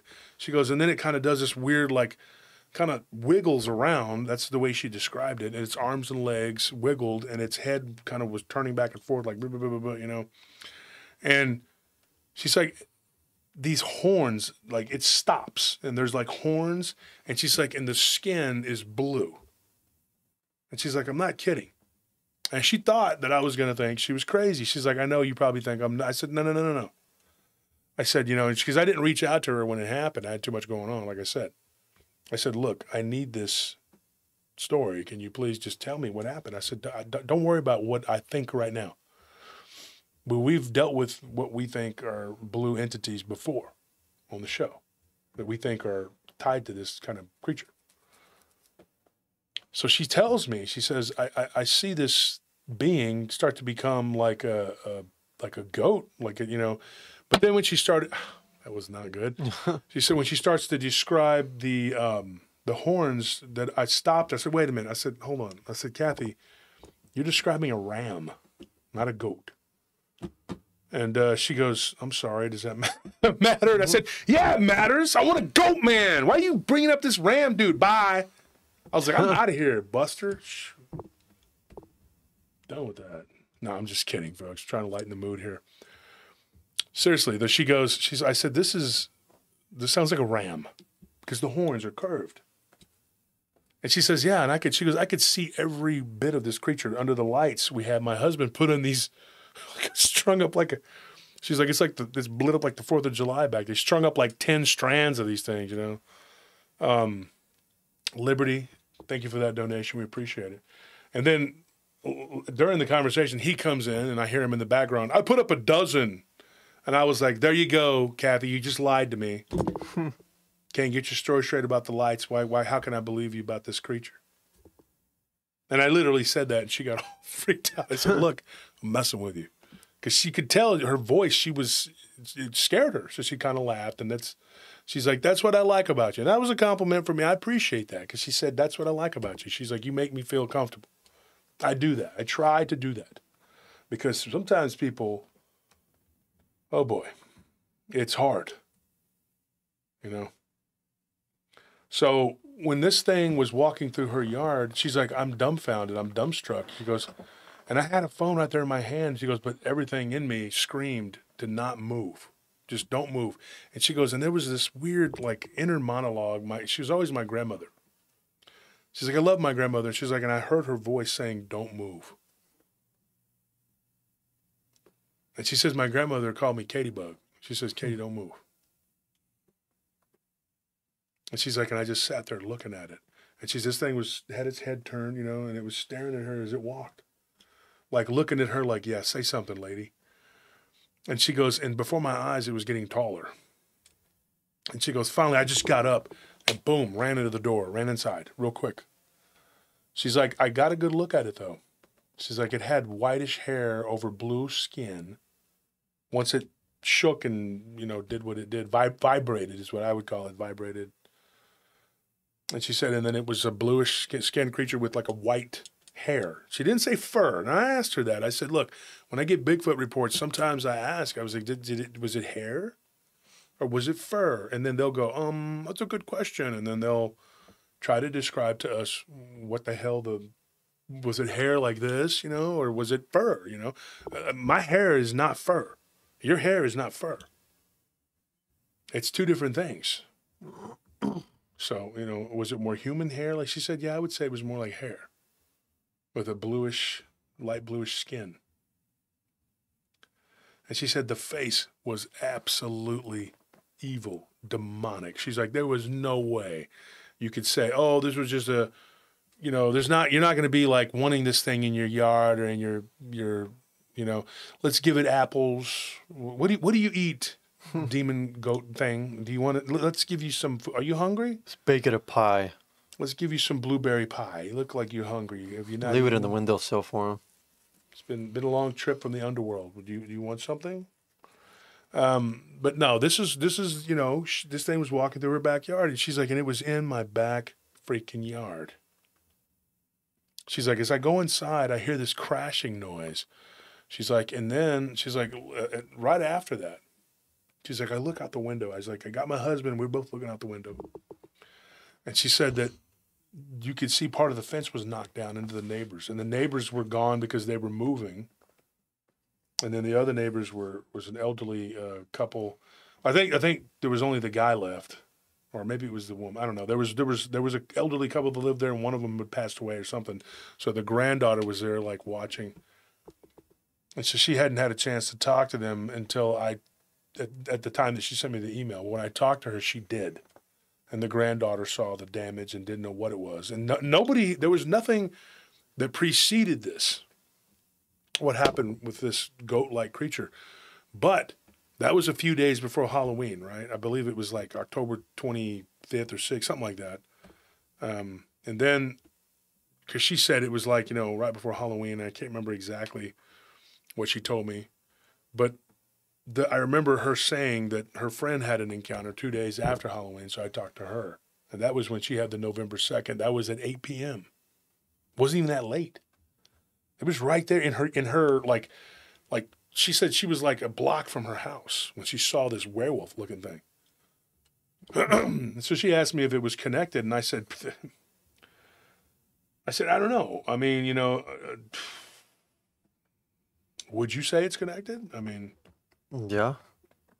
I mean, I totally different creatures, though. can't articulate exactly how, but it's just these things happen too often to not have some kind of connection. I don't know. It's just like, because it's not a coincidence that every time Wolf asks, well, not every time, but usually whenever Wolf asks like someone who's had one experience, he always makes it a point to ask them not only if they know anyone who's had experiences, but if they've had other experiences that are not along the lines of the one that they chose to share with them.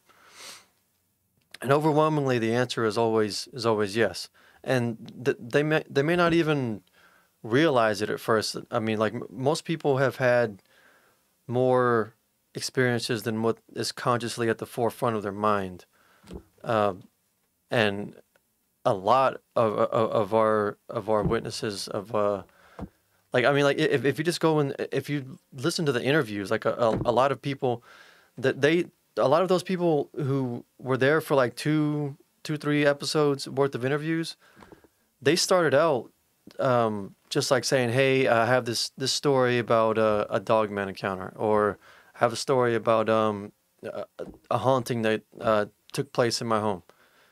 Well, their intention was to share that one story, but Wolf talked to them because he's real good at talking to people, and they went through and they kind of mentally went through their lives and realized, oh yeah, you know what? Yeah, there was just one time where this happened to me when I lived over here, and they started making connections to different things. And details matter, context matters. It's extremely important, and Wolf does a really good job of just like talking to people for hours and hours and helping them to make sense of all the things they've been through. Yeah, very well said. He's right on what he just said, everything. So what ended up happening is her friend says, do you think that this is... Well, her friend told me the story. She said, and she was very... she goes, now, I didn't see the goat thing. I didn't see that. But the neighbor at the end of that block got a glimpse of something that was white, he said, with a tail. Now, here's the thing. He saw something white. He told Kathy's friend. I mean, okay, so it had white hair. And so I told her, I said, try to find out, try to talk to this guy. And it took her a little while, but she went back and she talked to this guy. He said, yeah, but it just looked white. He didn't see the bluish tint to it, but you got to remember, it was at night. And he only saw it because he was pulling into his driveway and he saw something run out into the street. And then he said it went like down real low, get this, almost flattened itself out and crawled up underneath another neighbor's fence. And he said it must have crawled underneath my fence too, because my dogs back there had dug kind of down in and they were trying to, whatever. And because it only knocked down part of the fence, and then on the other side, it must have crawled through the hole. Why it chose to do all that, I don't know. I don't know. And here's the thing.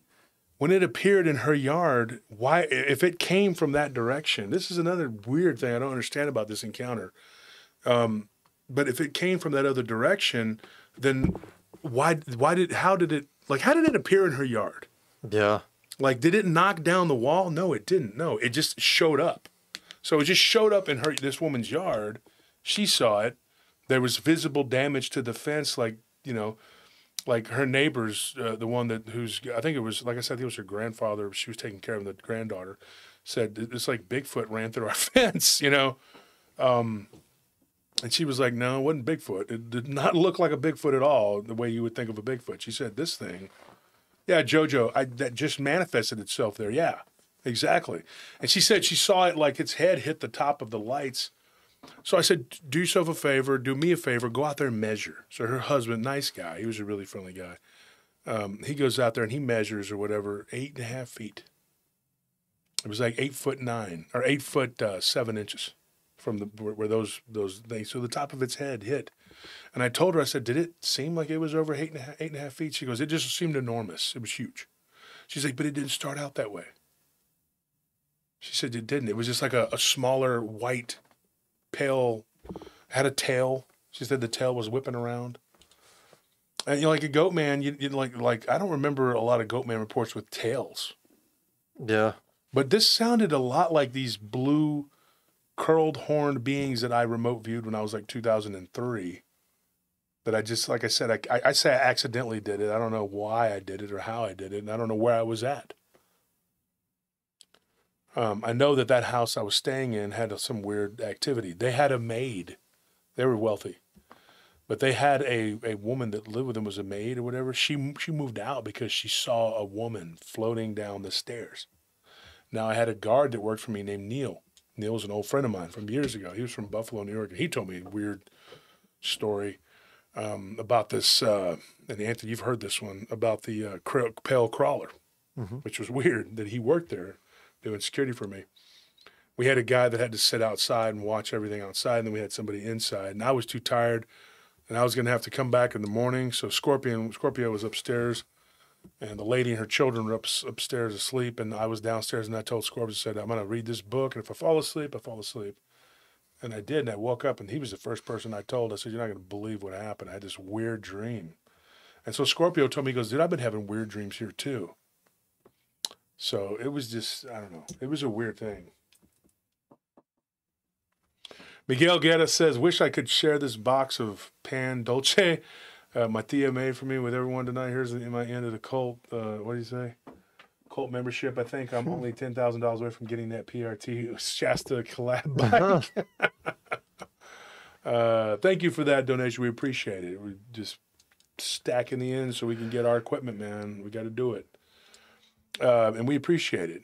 And I had some of my fellow podcasters and YouTubers and authors who told me, they're like, don't be afraid to ask your audience, dude. You don't ask them. And I said, yeah, but I get attacked. And then Ken was just like, who cares? He goes, you got to do what you got to do. Barton said the same thing. Thank you guys for being my friends. I appreciate you backing me up. And in fact, Bettina was another one. There she is right there. They all said it. They're like, dude, you just do what you got to do. Matt Imp said the same thing. He was like, dude, don't be afraid to, these guys, I don't know if I would have, if my colleagues didn't tell me to just do it, because I don't like asking for anything, but I need to get things done. And I can't, like just pay it right now. I got things I got to take care of. And so, yes, I did say, look, I do need this equipment. We do need to do this. And everybody who's been able to donate, I appreciate it. But if it's going to put you out, don't do it. Don't feel pressured. Just watch. Give me views. And you know what really helps? Hit the like button and tell people about our show.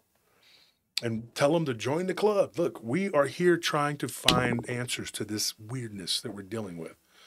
But Tina, since you're late, I got to bring you up to snuff. I had something happen to me really quickly. I'll tell her what happened. It was over my bed last night. I went to bed, and Bettina knows as well as she says, hey to Maddie. Maddie knows too. Everybody knows. I stay up until 6 a.m.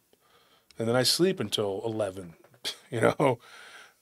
But, this thing, I don't usually go to bed until after 7, actually. But this thing, it jumped on me. And it looked kind of like how you described that jackal creature. That's kind of what it looked like, but with fangs. I made a joke, and I was being facetious, but I said it was like Sting, the wrestler, or the Crow. Anthony said the Crow. Mm-hmm. But it was 2 things in the house, and one of them messed with Nellie, one messed with me. But here's what I'm going to say, folks.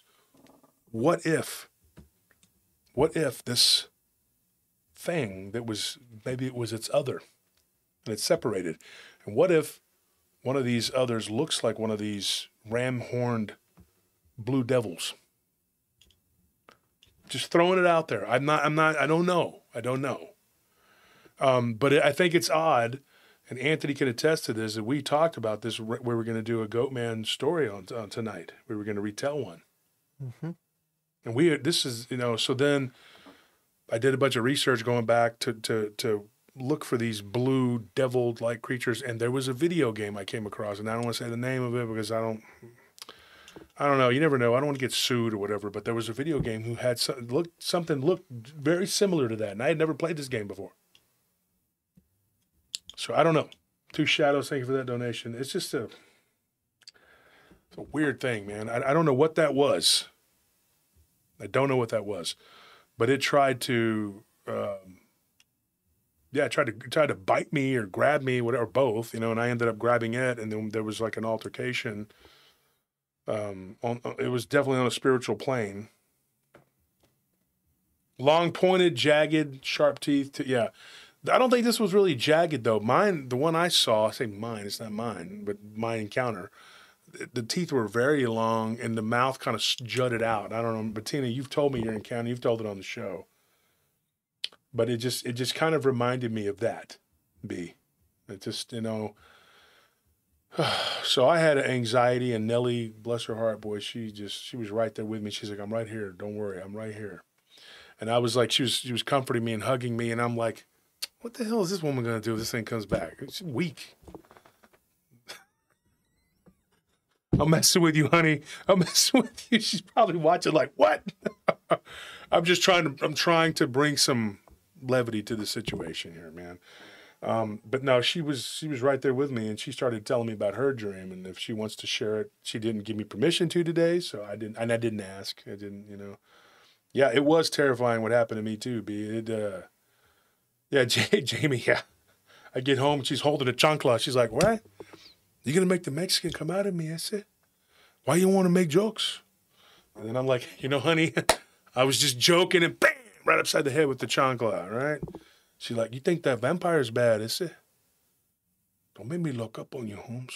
She don't really talk like that unless she's angry. And I think, and there's Maddie. I think Maddie heard her talking like that the other day. I heard her talking her down. She's like, Nellie, put the chancla down. Put it down. Go outside. Get some air. Go outside. And then she was like, okay, Simone. Because, with Nellie, she's like, it's like prison rules. You got to watch yourself. Got to get shanked. You never know. You step out of line. She's not like that. But anyway, so what ended up happening, this woman, we talked about this being, this entity, whatever, and then her friend's Dogman encounter, which was like 2 days later, and it was a black. And so here's what her son saw, the Deb. Her son said, Mom, it was sitting down in the ditch, and then it stood up, and it took 2 steps, and it looked just like a man, and then it got down on all 4s. She's like, and then it ran real fast before we could make contact with it with the vehicle. And his older sister, and the young one didn't see, she just saw like a blur. That's all she saw. The other one just caught like a tail end of it and said it had a big tail. So what happened over that week period in that Florida neighborhood, I don't know. It was weird. It was very weird. But rest assured, if they knocked over any trash cans or if they did any damage, their HOA was probably all over them. Yeah, we just want to stop by to say that, well, we couldn't help but notice there was some like hoof prints all over your backyard, and it looks like your fence is missing a couple of boards. Yeah, yeah. You know, if you'd fix that, that would be just fine. That would be absolutely great. We also noticed that there was a stick that had fallen, and it was partway in the yard and partway on the sidewalk. So we're going to need you to fix that too, and that'll be $250. Okay, bye-bye. All right, I'll see you. Thank you. Make that check payable to Assholes or Us. And then they left. I'm imagining that's probably how it went down. I'm not saying this is 100% reenactment, but that's probably what happened. Yeah, Lolo says, well, if all your businesses don't work out, YouTube channel don't, but you can become a comedian. I've done stand-up, and I killed it. I did stand-up, and when I've done it, I've gone to my friend has a club. It's largely the audience is African-American. And when I did my routine one night, I got like the most laughs and the most like clap and everything. They loved it. I mean, I killed it. And there was a guy who was another comedian who's he did pretty good too. And he came up to me and he's like, "Man, you killed it, dude." He's like you're like a black dude up there, man. So I guess that's like a compliment because you got to know your audience. I did do stand-up one time years ago, and I was wondering why nobody was laughing, and I realized that I was talking in English, and nearly all of my audience was Spanish-speaking. And they didn't tell me that, and I didn't know. And I was like, nobody's laughing. And I was like, I thought these jokes would be hilarious. And there was like one or two people laughing really loud, and then my friend, he comes up to me, and he's a security guard, right? And he says, it was at a place called Los Teguleros years ago. And he goes, everybody here speaks Spanish. I was like, should I redo the routine? Because like, I didn't plan for that. I thought that this was like, but it was a Latino bar, what they call Tejano bar. And so everybody laughed at me for not knowing my audience. So, but my friend, he has a club it's the patrons are typically African American, and I like going in there to eat, and I get along with everybody, and so yeah, I get a lot of laughs in there. But one day, maybe I'll do some of my jokes on the routine. I'll give them to you. But we'll probably have to do it on Rumble. In fact, I know I have to do it on Rumble because I can't do it here because I'll be in trouble. Because I was, making jokes and saying stuff, and whatever. So moving on from this weird, whatever that was, this Dogman and then the weird white blue entity. I don't know what to think of it. But anyways, I told you guys the other day that we were going to talk about Carlos. Now, Carlos is a guy who, so I kind of screwed up on that. I thought Carlos had been destroyed. Let's put it that way. And I say destroyed because he was a vampire. First, I thought he was a werewolf creature because that's what Gerald had talked about him kind of being that way. But apparently his big thing was to move around as a black dog or a black wolf. But he practiced vampirism. And he was a drug dealer. And I had said something about him on the... When did we talk about him? Did we talk about him on the... Might have been... The show or the Q&A? Or which one was it? I think that was on the Q&A. Okay. Because I thought it was on the show. But sounds like a great guy. Well, he turned out to be, he was one of their connections, one of their friends, and whenever they stopped doing that, they made a deal with this guy. And he became he was like the third guy up. He was the higher up in the drug dealing deal, whatever. And so, yes, if you have any questions, put them in all caps so we can answer them the best we can. So what Carlos did, he stepped in and began to sell narcotics to this group of people from this temple, these demonic people. And I thought that he, with the way that Joel was telling me, he was deceased. But Joel, he messaged me afterwards and says he's not dead. He just got punished. And I'm going to tell you about his punishment. This is crazy. I mean, he goes, talk to him about his punishment. So here's kind of a funny story too. So I called this guy, and when he answers the phone, I hear, hello?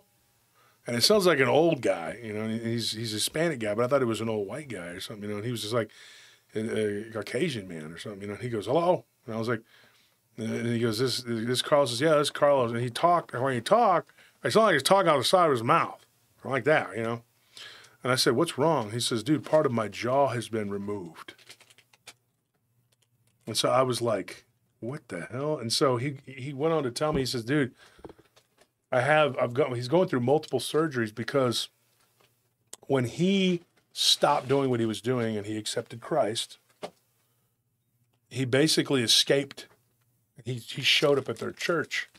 And since then, their church has been, you know, basically targeted, you know, by these people. But they can't do anything. They really can't. So he said, he goes, dude, after I stopped, he goes, years and years of abusing my body, he goes, much like Gerald and Joel, he goes, part of my jaw is had to be removed. He goes, and there was a break there in my jaw, like almost immediately. He's like, everything, you know, it's not like you're healed all of a sudden, everything's fine, you're just like normal. No, he goes, you have to pay the price. What these people did, it says, Josh Turner, do you want your personal encounters to stop? Yeah, I'd like to. Just got to keep praying and do what I got to do. I don't want to have to come up here and tell you that something happened to me. I really don't. That's not something that I don't think I should be dealing with. I don't want to. But anyways, moving on. So this guy, what he said to me, he said, I said, well, how did this happen? He goes, well, you can heal really quickly when you have this blood. And now what I'm going to get into is going to get kind of weird, okay? Like, this ain't already weird, what we've been talking about. It's already a damn weird thing, but, okay, it's going to get weirder. Buckle up, folks, okay? And let me ask you a question real quick before we get into what happened to Carlos and what he saw. We have an hour. And somebody was actually complaining, saying that, you know, in the comments section, and they were like, 3-4 hours of the paranormal's cool, but geez, what's up with all this, you know? And several people liked that comment. So I was wondering, like, is this too much? Are we going too long? Because I want to do what the audience wants. I want to give you the entertainment that you want, because this is entertainment, but it's also thought-provoking, and it's, you know, whatever. Do you guys want me to shorten it a little bit to make it? Because I mean, honestly, we can make more episodes and just shorten it. I think the episode is going to be overwhelmingly no. I mean, the answer. Well, I want to make sure, because people were liking that guy's comment, and it's. Then again, we get trolled, and it could be one of these dickheads trolls, and then. But I mean, the fact is, everybody that he tells his friends to do it, and they go and like it. Because the fact. Because we'll have people on our show. I mean, the viewers, they'll be here, like all the way towards the end. Like we have 583 people here. But by the end of our show, it's not like it's dwindled down to like 200 people. No, like most of them are going to be here to the end. Like, and consistently every single live stream, no matter how long it goes, we always have like probably 90% of the people who were watching, they watch to the very end. You know? Yeah, we have a very long, and some of our. Go ahead. I was just gonna end with, because if it was going on too long, wouldn't it make sense that the numbers would drop off at the end? You know, like, because people would just lose interest and be like, "Oh, this is too long. I don't want to watch this." Thank you for that donation. The people who like that comment are just short attention span. They're probably 19-year-old idiots or something. Well, yeah, but it was just because a lot of people were liking the comment. That's why I was kind of like, well, maybe we should ask the audience. I don't know. Yeah. I mean, I'm going to do what the audience wants, but not up to a degree. I'm going to do what I want, what he wants, what we want. We're all in this together. Shouldn't Tony already be here by now? Oh, this guy. Just never know what this guy. Tony should always already be where he's at, but he never is. You call him up. I'm going to be where I'm at. Yeah. But I get there when I get there. I'll get there when I get there. Where you at? I'm going to be where I'm at. Okay, there you go.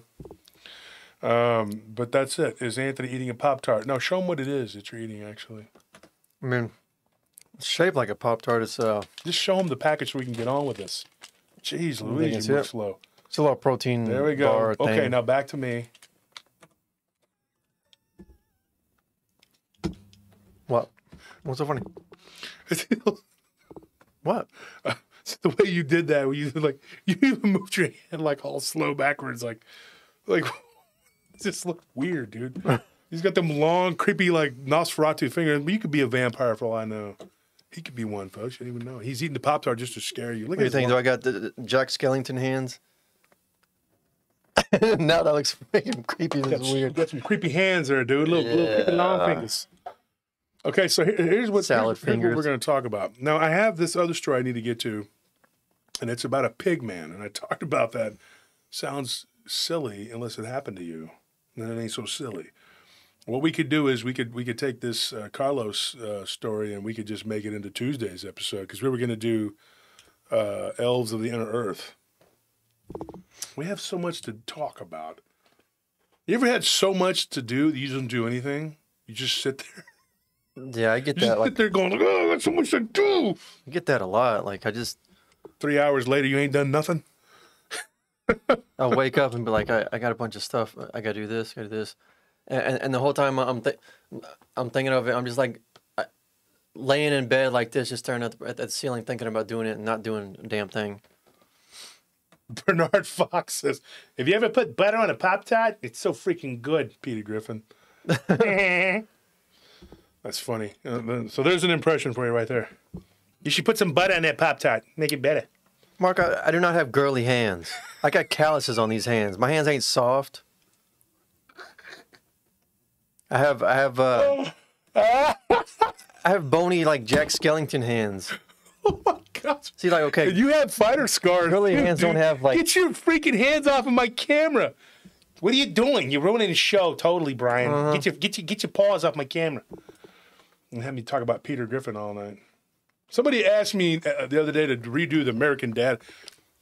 What's his wife's name? What's her name? Lois? Not Lois. Francine. Francine. No, Francine, you can't have my Pop-Tart. And in fact, if you do, I'll have to turn you into the CIA. No, it's funny. So I don't know what we could do. We could move the Elf Inner Earth one to the following two, and then I have a couple. Dude, I have a million people I need to record with. I got to record with a bunch of people, man. I'm telling you. So I can't. There's so many people I got to record with. Seth Breedlove, I talked to him yesterday. I'm going to be doing getting him on. I got to figure out how we're going to do it. Record or get him on a Wednesday maybe. I got to record with Hellbent Holler. Everybody loves them. I feel like I got so many people. I got like probably. I'm not joking, folks. I probably could name 50 people right now that I need to record with. Literally, I could just go through, and a lot of them are experiencers that need to be heard, But we're just so backed up, man. I mean, we just got a lot going on here, dude. And I try, but a lot of my colleagues are telling me, and they're like, you're on every night. You're on every night, and I'm like, what does that mean? They're like, nothing. You're just on every night. Then they stare at you. You're on every night. And I'm like, I'm not on Monday and Wednesday. Are you going to hit me? I'm also not on Thursday. I'm on Blondes and Booze on Thursday. Check out Blondes and Booze. Trying to get their sub count up. Last night, BMR, I call him Boomer, Bigfoot Michigan Rob. He did a hell of a job last night. After our show, just flipped right over to him. And I was watching him. We went to go eat at one of our favorite places, Chiba Hut. Good sandwiches and cool people. And we sat there and we ate. Shout out to, because I'm starting my trying to eat better So shout out, and I'll tell the story. But I want to give a shout out to Wiz and Dougal over at Snap Kitchen. Great guys, nice guys, good kids, man. They're in their 20s, but they were smart. They were smart dudes, man. You could tell that they weren't like the normal, they weren't woke. They were awake, kids, and that's good. So what do you want to do, folks? I can talk. We can tell this because it's going to be. I think it's going to be more than an hour. I think we should talk about Carlos's story on Tuesday. Then the following Tuesday we'll do the elves of the inner earth. I think we should do the Pigman one now because we'll just call him Bobby, the one that gave us the story. What do you think? Because we did tell him and his uncle that we would tell that. Yeah. Okay, so let's go to Arkansas. We will do Carlos's story on Tuesday. Because there's a lot to unwrap there.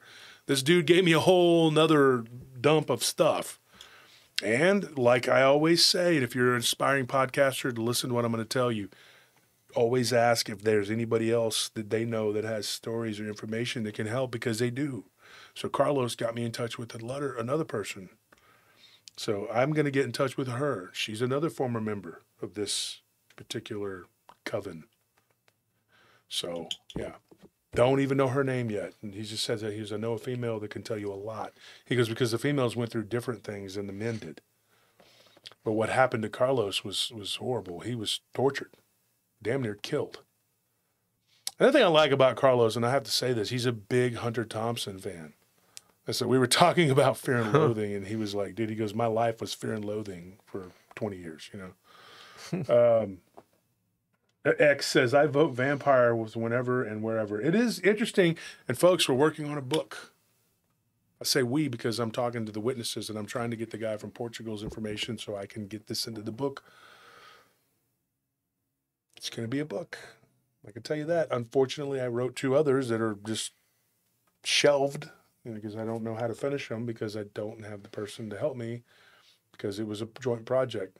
But, who knows? Maybe one day I'll finish those, but I guess, so I'm a little bit behind on the books of what I wanted to do. One is a cryptid book. I got to tell you this, and it involves many, many different cases, some of which I've gone over with my colleagues. And so we're trying to get that done. We haven't even started on it. PRT is very busy, but we're going to put it together and I'm going to write it and it's going to be good. Okay. And then we're going to get the vampire book done. And hopefully they'll release kind of like the werewolf book released like a week or 2 before the Bigfoot book. That's probably what's going to happen with these. Yeah. So we will get those out to you folks. Trust me. It's going to happen. War Criminal 7. What are you doing, my friend? Tripping up on you. Mask is Mouse. 2 Shadows. Miguel. Lucky. I see Maddie. I see all these people in the chat. Joyce. Thank you to Deadpool Kid for that $5 super chat. Deadpool Kid, awesome. Thank you, buddy. So let's talk about this. So me and Anthony covered this case. We talked about it, and we were on our way to the gym the other night, and I was like, what do you think of this? And Anthony's like, dude, it's weird, wild stuff. But this is not the first time we've heard of a pigman. And in fact, my brother saw one of these. He calls it a demonic pig-like entity, but he saw it in the mirror. And I believe he's been on the show and he's talked about this. It happened in Michigan. But this particular person, name is Bobby. And he got in touch with us and he goes, my cousin, well, it'd be his cousin's husband, doesn't matter, but his cousins got him involved in my show. He said, I started listening to your show. And they were like, Bobby, you need to tell this man, about your encounter that happened to you. And then his uncle Greg had the same sort of weird thing happen on that property. So what it is it's in the middle of nowhere, Arkansas. And that's all I'm going to tell you, because these people definitely want their privacy. And please don't go to their place because something could happen. They don't like strangers coming onto their land. So Bobby got in touch with us, and he reached out to me, and he says, I have a pigman account. And I saw that. I was like, it's very unusual to have, that's not a real popular one, And so I was like, dude, I got to hear what this guy has to say. Little did I know what it was going to be. I mean, oh my gosh. He said, dude, he goes, the first time it happened to me, he goes, and I didn't realize this until talking to him Sunday Sunday. He said that, last Monday. He said, dude, he goes, I did not realize that I wasn't the first one to see it. I thought I was. And he goes, I'll never forget. He goes, I was just sitting there, I was watching TV. He goes, in the middle of summer, it was hot as hell, and we had the windows open. He goes, in our house, the way it's built, though, there's a nice cross breeze, you know. So we'll open the windows, you know, whatever. It's an old house, over 120 years old. Big house. And he says, and I'm sitting there in the den, and I'm watching television. And he's like, we did some renovations on the house, you know. And he says that my daughter comes up to me, and she says, Daddy, there's a pig outside. We get, you know, there's hogs. Mm-hmm. I mean, Arkansas's mascot is the Razorback, right? And so he says, you know, there was this squealing noise, and I thought, what the heck is that? He's like, and I look out the window, and I couldn't believe what I was seeing. And right when I see the rump of this creature, so it was massive, it had to be several hundred pounds. This thing starts battering ramming my front door. And he says our front door is like, there's just two doors, right? And it's smashing into it. And he goes, and then my son, he goes up to the window and he looks out the window with me, and we're both freaking out. We're like, what in the hell is that? And he goes, Dad, it's some kind of pig, some kind of hog. He goes, so he goes and he runs and he goes to grab his shotgun. He says, I'm going to get my gun. I'm going to blow this thing. I'm going to do whatever I can. He goes, and my son, he goes, he was only 12, but he knew how to shoot a gun. He said, then he goes, my daughter went and panicked and called my wife, and she's like, you know, in town picking up food. Sean and Zachary, thank you for that donation. We appreciate it. And so he says, I go tell my son, I said, get back. He's starting to try to point the gun at it through the screen. And he goes, don't do that. He goes, no. He goes, let's wait till we get a better angle. Because he said, I look and this thing was moving away. And we have this wraparound porch, right? He goes, you could hear like the hooves. And I said, I know, I have a pig, you know? And he's like, is it walking away? And he goes, and I said, what color was it? He said, it was just like a brownish, beige, gray, whatever. He goes, I couldn't get a good, you know, because the lighting wasn't real good. He goes, you know, and he said, and unfortunately, the light right above the entryway was out. And he goes, the electrical whatever in that house was kind of jacked up. It was an old house, and they were having it redone at the time. And he says, dude, and I'm thinking, it looks like a wild hog, like a razorback. And he's like, why is this thing attacking my front door?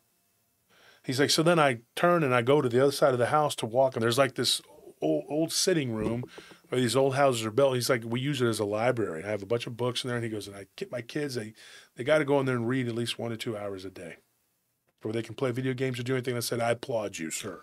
And I do, Bobby. I think that is a wonderful thing. And I hope you're in the chat. I know your handle. We'll see it. But anyway, if not, he'll catch it. But anyway, this thing goes by the window. He's like, and I'm looking, and I'm like, what in the hell is that? And he said, it looks like a man. And he goes, and then I can hear like the hooves, like hooves, like walking on that wraparound porch. And I'm like, what in the hell? He goes, so if this hog went that way and this man, whatever man-like thing, whatever, goes the same direction, he goes, how is it the same thing? And we talked about this, Anthony, about this part of the story, because we couldn't answer it. You know, like, what is this the same being? You know, and so you got me on that one.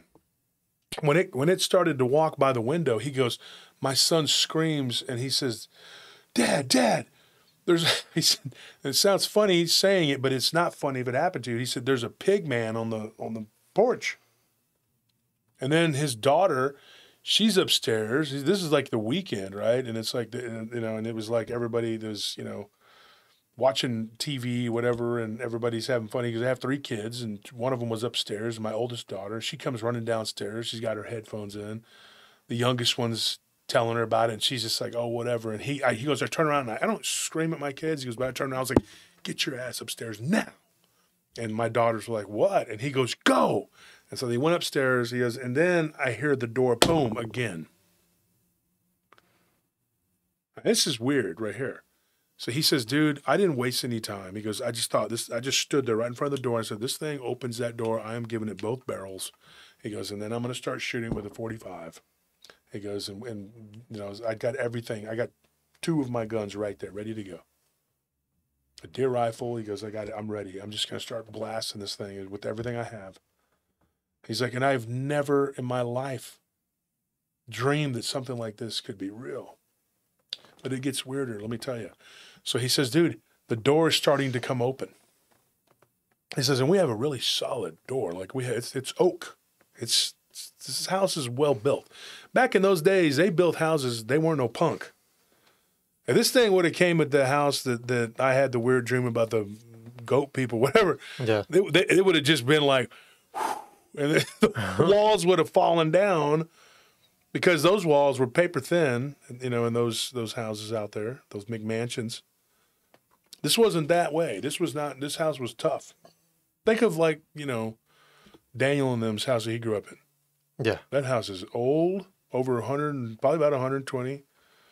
And it is solid. And this house, he says, now, he said that was, when this happened, was like in 2007 or something. But, you know, it was 120 then, so how many years ago would that be now? About 130, right? Yeah. About 135 years. So this is an old house. And he said that this thing was beating down the door, and he's like, at this point, yeah, bebop, right, Miguel? But, you know, he said it was beating down the door, and he's like, and then he goes, I sat there, and then it stopped. It just stopped. Now, I asked him this, and I ask everybody this. If you've ever talked to me, you know I'm going to ask you this question. And I said, did you pray? Did you denounce it in the name of Christ? He goes, man, I have to be honest, I didn't. I didn't even think about it. He goes, I'm a Christian. He's like, but I didn't. And I don't go to church. You know, he goes, I don't like I should. He's a Methodist, I guess, you know, whatever. But he says, that's him. He says he guesses, whatever. I said, okay. I said, so you didn't do anything with God or anything, you know? He says, no, I wish I would have. I didn't even think about it. He goes, I was just terrified. My kids were terrified. But my son was right there with me. And he's like, Dad, if it comes through that door, we're going to shoot it. If we go to heaven, we go together. And he says, yeah, that's right. Don't worry about it, son. We got this. But then it just stopped. And then he said, a few minutes later, his daughter comes back down the stairs, disobeying him. And he goes, I got real short with her. And I said, what are you doing? And then she's in tears. And she's like, Dad, there's this thing. And it's right below it's looking up at my bedroom. So he runs up the stairs. And he goes up and he looks. And his daughter, on her bedroom and on his wife's bedroom, they're like 2 different sides of the upstairs house, the upstairs of the house. They both have like balconies. And so he said, I goes, we have like 2 masters basically upstairs. Really nice the way he described the house. But he said he goes out onto the balcony and this thing is like down on all fours. It's wearing like nothing on the upper body, but he said it looked like, I mean, this sounds crazy, but it looked like shorts. And he's like, a ripped pants or something. Like, he said, I'm not going to lie to you, because it looked like something escaped out of a lab, right? And he said it looked like it was several hundred pounds. He goes, I didn't see the hog on 4 legs. It just looked like a normal hog. I don't know where it went. I didn't see it again. He goes, so I can only assume that this was the same creature. But the way that it took off, you know, that direction, you know, he said, which would have been south. And then this other thing came from that same direction almost immediately afterwards. So he goes, dude, it was just unbelievable. You know, he goes, like, I just never seen anything like it. Yeah, exactly. The island of Dr. Moreau is exactly what I said too. Is like, you know, this is weird, but I did tell him, and you know, and I said, look, I deal. His cousins know this, and he said, I take reports of Inhumanoids, I guess. And I told him, I said, dude, there are people that see these weird things all the time. Oh yeah, my it's funny because, well, it's not funny, but my 6th grade teacher, she was a very nice lady. She had an experience with this, like when she was a kid. She told us in class that she had seen some kind of pig-headed, like man-like entity in her kitchen window when she was a kid. She was washing the dishes. And it was in the evening. It was after school. They'd eaten dinner, and Well, we'll get to that in a second. Yeah, I know about it. But so what ended up happening to this guy? He says, dude, luckily for me, he's like, or just, whatever. He's like, my cousin Jake, I see him. We have this long drive, and I see him coming through the drive, and I'm like, that's Jake. And he goes, and at this point, I just pointed and I shot. He goes, and then when he goes, and I had my rifle, and when it got down on all fours and it began to run, he's like, I shot it again and again, and it didn't stop it. He goes, but the body was so hog-like because it had all this fat on it. And it's a weird thing, very weird thing. But he said when it ran across his yard, he goes, it's a big yard. He goes, my front yard is like an acre. And he's just saying it was just running. And he's like, and I'm shooting at it, and it's not doing anything, and I'm not getting any vital spots because he goes, you know where to hit a hog? I do, because I live in Texas. Yeah, I know where to hit them. And this thing is off and running. And so he said, dude, he's like, Mr. Turner, he's like, what would you have done? And I said, this is going to sound, kind of like it's a fix-all, cure-all. But I said I would have been screaming, I rebuke you in the name of Jesus while I'm shooting, probably. And he goes, well, I didn't do that. He goes, but if it ever happens again, I will. And it's because it didn't happen again. But get this. His cousin didn't see it at all. It ran in the opposite direction of the headlights. His cousin gets there, and everybody's freaked out. And he was bringing his son, which is his best friend, basically his son, his cousin's son is his son's best friend. They were two years apart in age. This is his first cousin's son. And then he's like, I called my wife. She's in town. And I said, look, something just happened and the kids are hysterical. She goes, yes, I know. I just got a call and, from one of them and blah, blah, blah. When they get back, and she gets back and her sister was with her, they get back, his wife, his sister-in-law. They start talking about all this. Now, this house belonged to technically her uncle, not his uncle by blood. He calls him his uncle because him and his uncle were on friendly terms. But his uncle, listen to this. This is what's really messed up. His uncle was in an insane asylum for 3 years. And do you know why? The main reason they locked this man up was because he kept seeing a pig man. When he would go hunting out in those Ozark areas out there, he said that there was an entity. Well, he didn't call it an entity. I say it. That's my words. I'm not going to put the. He said there was a being, a monster, he would say, that would follow him around. And he said it was a pig man. And everybody was like, okay, Daryl's got some issues, whatever. Daryl didn't have no issues. That's when he said, oh my gosh. He goes, dude, yes, I remember that was why. He goes, it didn't even hit me until, this happened. He's like, I just thought your uncle was, there was some issues. And she goes, no. She's like, my uncle swore up and down that he saw a pig man. And she goes, and then us kids, we were camping in the front yard. They grew up in this house. She's like, we were camping in the front yard. He's like, and we heard this squealing noise. He goes, and there were 6 of us out in this big tent, 6 kids. It was like us 4 and then my uncle's two kids, the different uncle, whatever. But she said, dude, we heard this noise and we all saw this pig-headed man-looking creature. And then it ran toward us and we all screamed and we ran into the house and then we saw it looking, and it ran back out. And then she goes, and then one day we were all by ourselves and we heard this banging on the door. She's like, and my brother Clint looks out the door and he sees this pig man. She's like, and so my parents, they just think, oh, Uncle Daryl got y'all all scared and believing all this. This is nonsense because he had told them what he had seen. So back in those days, this is her great uncle, not her uncle. She said Uncle Daryl was considered to be a lunatic.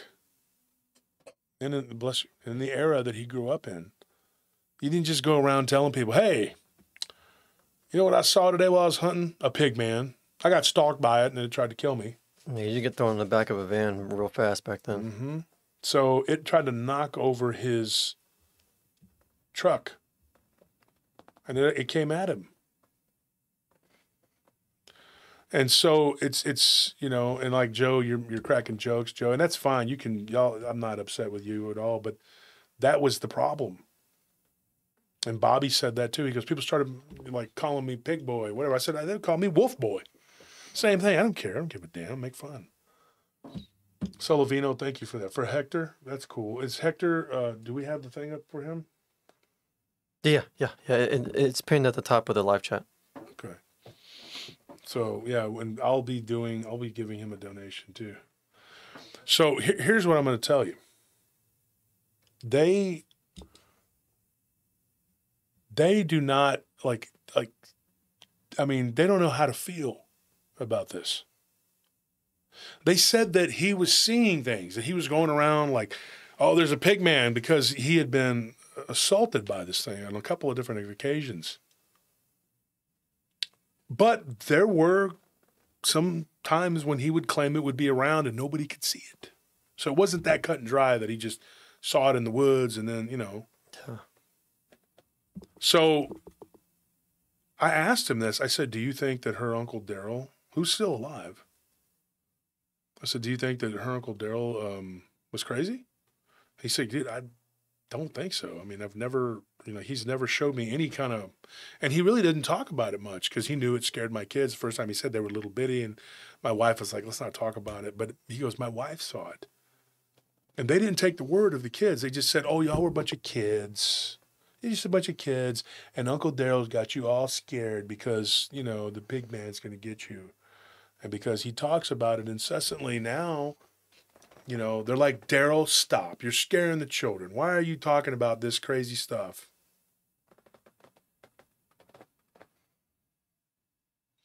It's sad. Very, very sad. Yes, I agree. Groovy Chick Cat, the uncle must have felt totally alone and betrayed by his family. Very sad. Yeah. It's very sad.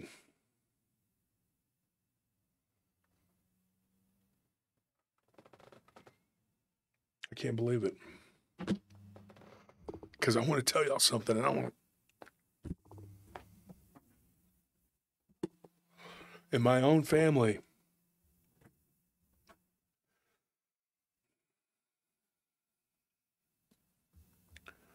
I had a great uncle named Alvin who got sent to a insane asylum. And I often wondered if it was, he was not really schizophrenic, if he was seeing something that was real. Because I was talking to a person, I was working at this facility, and it was one of our clients, one of our big clients from several years ago, but we still do work for him sometimes. So I can't tell you. Anthony knows exactly what I'm talking about. It's off of, it's over by where I used to live. Mm-hmm. And this poor guy, he was considered to be schizophrenic, but I was looking at a magazine and I was trying to ignore him because I heard him talking to himself. And then I heard a voice speak, and I looked, and I lowered the magazine. I've said this before, and I saw his mouth not moving, and I heard a voice. And I'm not crazy. I don't care what anybody says. I'm crazy like a fox. I'm crazy. And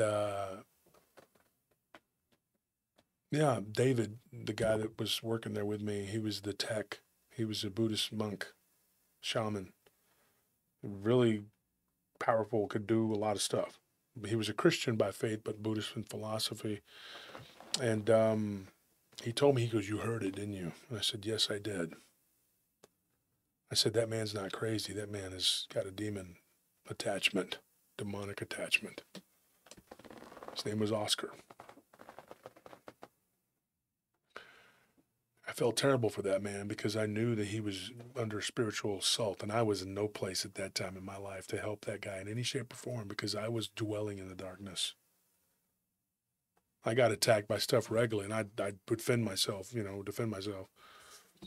But imagine how much more I could have done if I would have been living righteously. Not self-righteously like some of these pompous-ass people, but doing the right thing. And I often wondered about I call him Uncle Alvy. It's a sad thing. What he was seeing was probably real. And they punished him for years for it. And they wanted him to say, well, it didn't happen, and then we'll just let you out. Because you know what they did to me? Thanks to my stepmother poisoning the well. It's always been the way of my whole life. People, there's always some asshole poisoning the well. Fundamentalist Christian.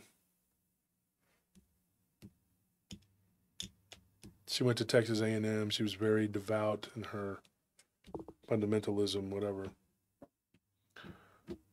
And she said, this is not true. And I told her, I said, what happened to me? Several other people saw it. Why and how they were able to rationalize that when my best friend saw it and his family saw it, I have no idea. No clue.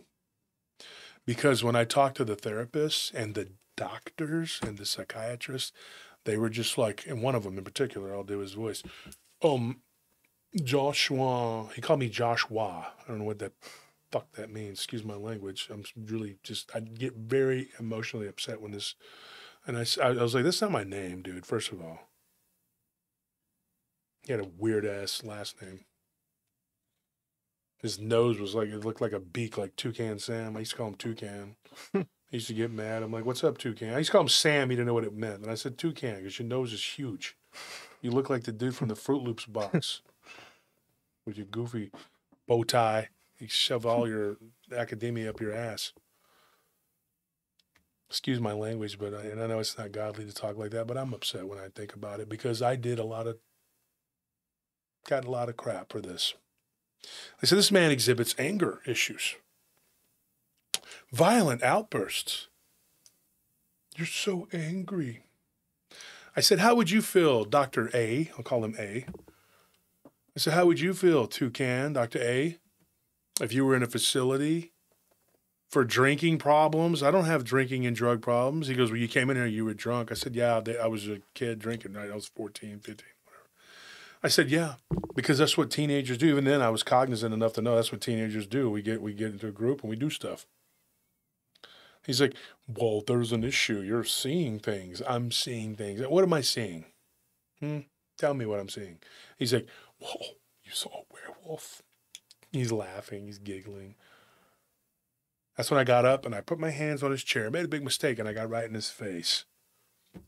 And then he starts screaming for the techs and the guards to come run over there. And I was like, you pompous little... He looked like, what's that dude? I'm good, Mr. Mackey, I'm good. Got the big old head, a little skinny toothpick body. Well, you're over here seeing the werewolf, I'm good. Oh, that's bad. Drugs are bad. And, well, drinking and seeing werewolves on Halloween, that's just bad. That's all bad. What you really need to do is just, just not be bad.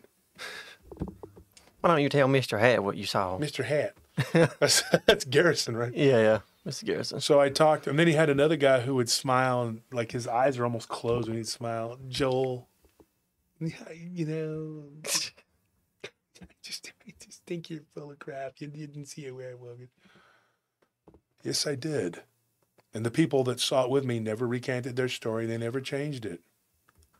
And now here we got a guy, Daryl, over here in Arkansas, who did all this time in the loony bin. 3 years, and then he went back and did another 6 months. And you know what they did to him? They shocked his brain. Oh. He nearly died. And when he came home, see, they just gave me a bunch of pills. And every day they would come to me and say, can you just tell us what the truth is? That it was just a homeless man? Every day was a new excuse, a new way out. They're like, and now I'm wondering who these people were. Were they part of a temple? Were they part of a cult? Because you sure were adamant that I needed to denounce it all and not to talk about it to the other kids because apparently they were scared of my stories. Just none of them were scared to me. It was just you. Deadpool kid who listened to the Pigman story. Imagine Al Gore screaming at the top of his lungs, shouting, "I saw Man Bear Pig. Sorry I couldn't help myself. Remember South Park. Much love, broski. Thank you for that donation." So I told him, I said, I'm not going to say anything. I'm just going to, you're going to stay here. I said, then I guess I'm going to stay here and make peace with my surroundings. They had me in there 2 different summers. My whole summers were blown away. Because they wanted me to say, yeah, lithium was one of them, Joe, that's for sure. Meloril. I didn't even take, you know what I started doing? I started holding it in my mouth and spitting it out because I don't need medication like that. I saw everybody in there zombied out on meds. I was like, I don't belong here. And when I got put in this other facility, they said, one of the people that worked there, he was a college kid, but he was older than me, but he was like, he goes, you don't belong here. You're not one of these violent kids. Some of these kids belong here. You don't belong here. So I hatched a plan and I signed myself out. So back then, people didn't have cell phones in the early 90s. And, well, some people did, but they were like these big old, like. And so doctor went on vacation to Vail. And I was like, well, now's my chance. So I called my mother and I got her to help me. I said, look, get me out of here. I don't belong in this place. And consequently, I guess, however you want to say it, I didn't go back into a facility. I was never locked up again for that, anything. I learned my lesson about popping people in the face. I learned my lesson about how not to do things and what to do, whatever. But rest assured, at one point, because I acted out so bad, because I was sick of them trying to give me drugs and trying to make me say that I didn't see what I saw, they had me on a gurney and they sent me to the PICU. You know what that is? That's a psychiatric intensive care unit. And they kept me there. And then they put me in the quiet room where I just slept. They'd come to me and be like, well, you could just tell us that what you saw didn't really happen. That would go a long ways. They were really determined about that. And I kept saying, I was like, there were other people that saw this. It wasn't just me. And Anthony, you've met them all, and they've told you. This really happened. So I know. Wasted months of my life. And all I had to do was just lie to them and tell them, yes, okay, you're right. You know what? You're right. I'm crazy. I made it up. It's just, but then somebody goes and asks the family or my friend, and he got locked up for 2 months or 3 months because drug and alcohol problems and seeing werewolves. And his family was not having it. They were like, nope.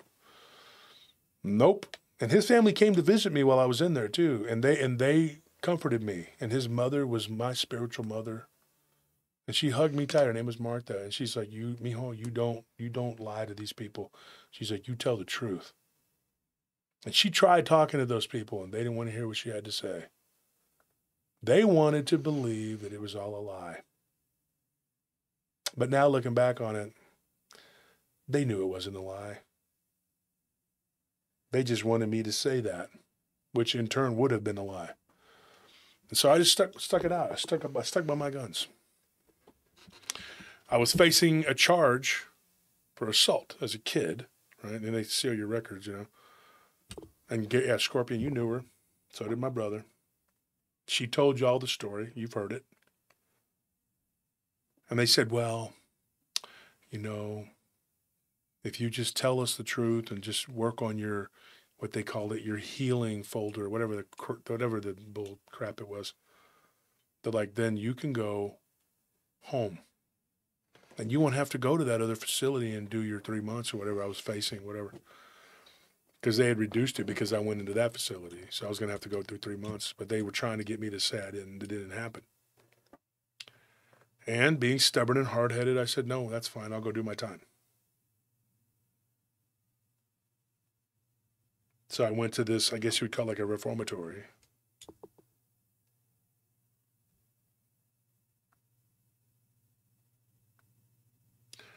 My life was hell.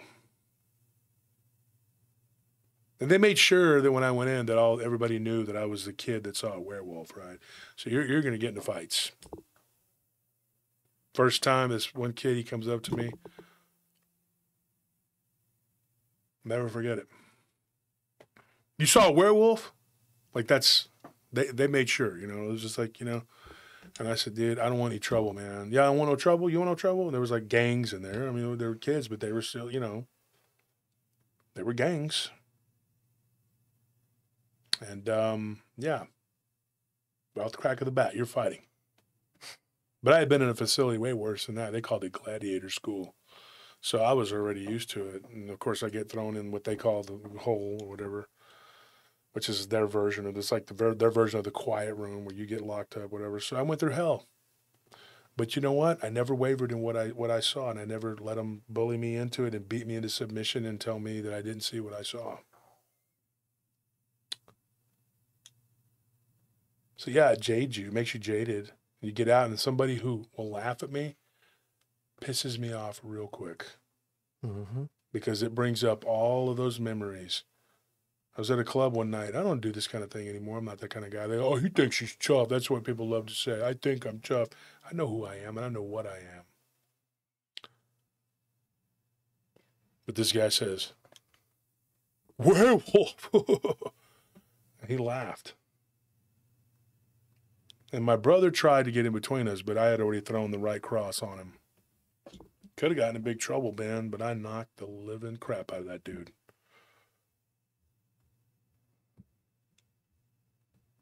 Didn't knock him out, but I knocked him out on his ass. And I said, don't ever laugh at me and make fun of that again. I said, I've had a belly full of that crap. I know what I saw. So this Bigfoot researcher reaches out to me, right? And he's snarky, smarmy ass douchebag. And what does he say? He says, send me your Bigfoot encounter. Like, and I'm like, well, I didn't have a Bigfoot encounter, douchebag. So how am I going to do that? Well, you did. You saw a Bigfoot. I said, no, it wasn't a Bigfoot. I have a Bigfoot I could shove up your ass, but I didn't see one. And at that time, especially, I hadn't seen a Bigfoot. I don't know, maybe I saw something. I mean, I think I probably did, you know, with my wife. She saw it full on. But I said, let me tell you something, smart ass, Mr. Cool Guy at the conferences and stuff, and your little smarty ass. I said, I don't care what you think. You're never going to get me to say I saw a Bigfoot, and I'm not sending you dick. Okay? Because I didn't see a Bigfoot.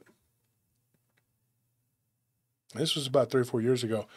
He was huge. It still is. And, of course, we would have been like that big compared to, you know, this massive brand that he was. And I said, I don't give a crap.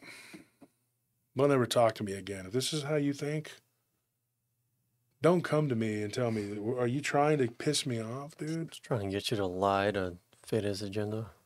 Because it's not going to happen. So there's a lot of people who've seen Bigfoot. I'm not one of them. Not at that time. So go find those people. So what happened with this guy? His uncle ends up being crazy, being pronounced as a lunatic. And Bobby tells me sounds like a pretty tough guy. He's a grown man, you know. He broke down. And he says, I'm sorry, man. I'm a sensitive man. He goes, I consider myself to be a tough man, you know. He said, but I couldn't handle it. He goes, I broke down and I cried, and I'm crying right now. And he was telling me. And he says, I hope you don't mind. You give me a minute. I said, no problem, buddy. You call me back when you're ready.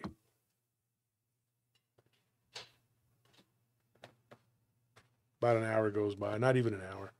He calls me back and he says, I'm ready to go.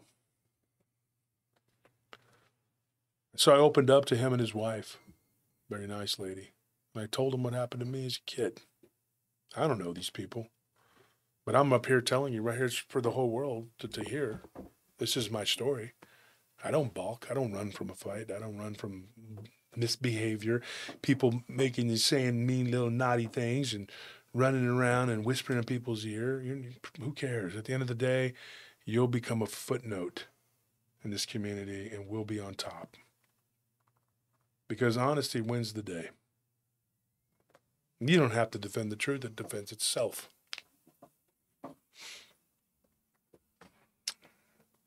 So what ends up happening? This person comes home, her uncle, she's like, I'll never forget it. And she was in tears. I could tell she was crying when she was telling me this. And then I just said, let it out. I know she's like, he was zapped into another dimension. She said he would sit there and just stare out the balcony, staring out into space, like just. And she said, though, this is a good thing. There's a happy ending to this. For me too. Christ is the Redeemer. God knows the truth. He doesn't need to be convinced. And this is what she said. She says, you know what we did, Mr. Turner? And I said, call me Wolf. She says, Wolf? She's like, we got together, a bunch of us from our church. And she's like, I couldn't stand to see my uncle like that. He was almost brain dead.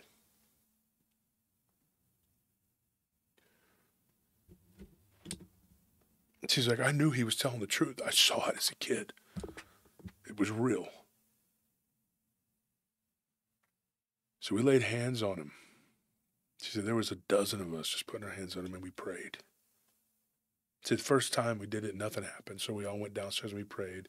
And we went back upstairs and we did it again. And she said, and then after church, that's following Sunday, he started talking. Started, and they were saying he hadn't eaten. He wasn't eating, so they thought he was going to die. That's why they let him out.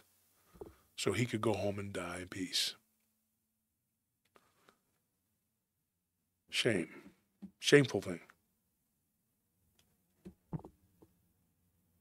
And so, she said the whole church came over to the house. And everybody was there praying and we were singing. And the next thing you know, he clapped. And then he started to become coherent and look around and not just staring off into space. And she says, now, today, he's old. He's very old. Old man, very, very up there in years, but he's still alive.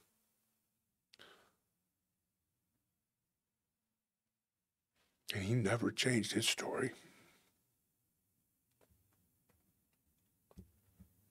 And I told her, I said, me neither. And I never will. Why? Because you're supposed to fit in. I know what happened to me last night, and I know what I saw that day, that night. And they were going to change my story to fit someone else's narrative and make it okay. They just, no, we're not doing that. And I'm sorry if you're an atheist or whatever, but you know what? I'm going to tell you something right now. One day you will face the fact that there is a God and Christ is Lord, and you will have to accept that. Not to get all preachy, like people always say, he's always preaching. Too bad. My show. But the bottom line is this. God healed that man. He was in a wheelchair and he couldn't walk. And he never, to this day, I couldn't talk to him. He can barely talk. But that man saw what he saw, and he never backed down and never changed his story and said, okay, I'm good. And they tortured him, basically almost killed him. So I'm sorry if I get a little emotional.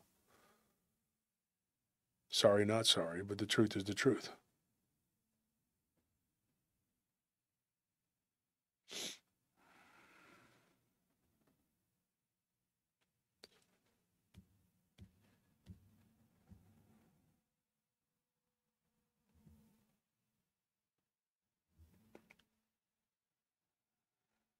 Ron, I don't think that's very appropriate. Can you get rid of that comment, please? You don't got to hide him or kick him out, but just let's not have that. This is not a jokey time right now. Okay. So that is that story, and it is. I knew it was going to be an emotional one, and it is. It was.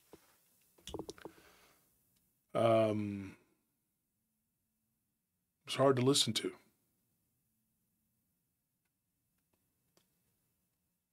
And they don't really, as a family, they don't really retell that story much because they don't. People make fun of it, and they make fun of them, and they make fun of this guy. And so, honestly, I thank God for what happened to me that night. I thank God that I saw what I saw. And I used to sit there and I would pray to God when I was in these facilities and in these places, and some of it was my own fault for being a violent, angry kid and acting out. I'm not going to make no bones about it. Nothing worked. They put me in the Scared Straight program. That didn't help. I couldn't stop knocking the hell out of people. You're right, war criminal. They won't be making fun in the end. They're all going to come to the realization, because it doesn't matter where you believe the Old Testament says this or it says that. Doesn't matter. The end is the same. The result is always the same. That's what you always say, Anthony, the most pragmatic person I know. Yeah. So was your stepdad, Tony. Say hi to everybody, Tony. Hey, everybody, how's it going? So when you look at this thing, this situation here, the end result is going to be the same. You don't believe? That's fine. Don't believe. But there'll become a day when you are going to have to face the facts of what is real. The spirit world is very real. These entities, these beings, these creatures, these demons, they exist. Now, whether it was some blue-skinned, ram-headed looking creature or this hog-head looking entity, whatever, they exist. What they are, we don't know. I'm not going to sit up here and pretend to have the answers because I don't know. I don't even know what that was that I saw last night. I don't know what that was. All I know is I choked the hell out of it. But I can tell you this. I'm not going to live my life in fear, and I'm not going to lie and say that I didn't see what I saw, because I've talked to multiple people who've told me that that's what they want them to do. Basically to lie. They're not lying about their encounters. They're being told to lie, that they didn't see what they saw. Facing the crowd, you're right. I may have philosophical differences with some people, but it doesn't matter. At the end of the day, we're all going to deal with it. I never turned. I used to talk to God. I would pray to God, be like, God, please, why am I in here? I don't belong here, but obviously God thought otherwise. Because all of that pain and all of that suffering and everything I've gone through has been a slow march up to this point to lead me into the position that I'm in now, to talk to you. It is my duty, it is my job to tell these people, give them a voice. There's a lot of people who would love to tell their stories, but they don't want to say it themselves, or they can't, or they get made fun of. And his wife was very, Bobby's wife was like, she's like, Mr. Turner, and she kept calling me that. And I said, please, just call me Wolf.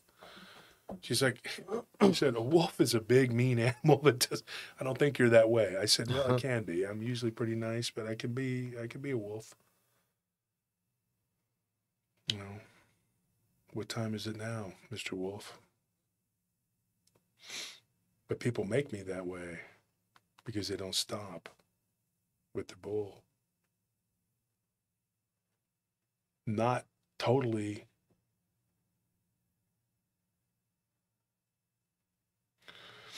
But I can tell you this. I told her, I said, look, there's always going to be people that are going to make fun of people like us. But I promise you, they're not going to say it to my face. And I told her, I said, I know what your family's endured. I can't even imagine what your uncle went through. But bless you for being good to him, taking him into your house. laying hands on him and bringing him back to reality. This reality, which maybe isn't even the right reality. I don't know. But I can tell you right now, 100%, that everybody who suffers through this, you're not alone. You're not alone. Come to me. Tell me your story. I'll retell your story. If you can't do it, I'll do it for you. And let them laugh. Let them say whatever they want, because they didn't go through what you did. And I want to say something to the audience today. There were several people in here that made jokes and made funny jokes, whatever. And I get that not everybody was trying to be cute or funny, whatever. But it is hurtful, because if they're watching right now, well, it's not polite.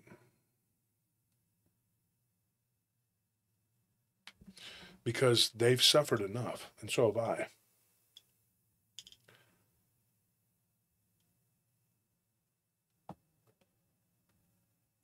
Somebody says they can't hear me. You can't hear me?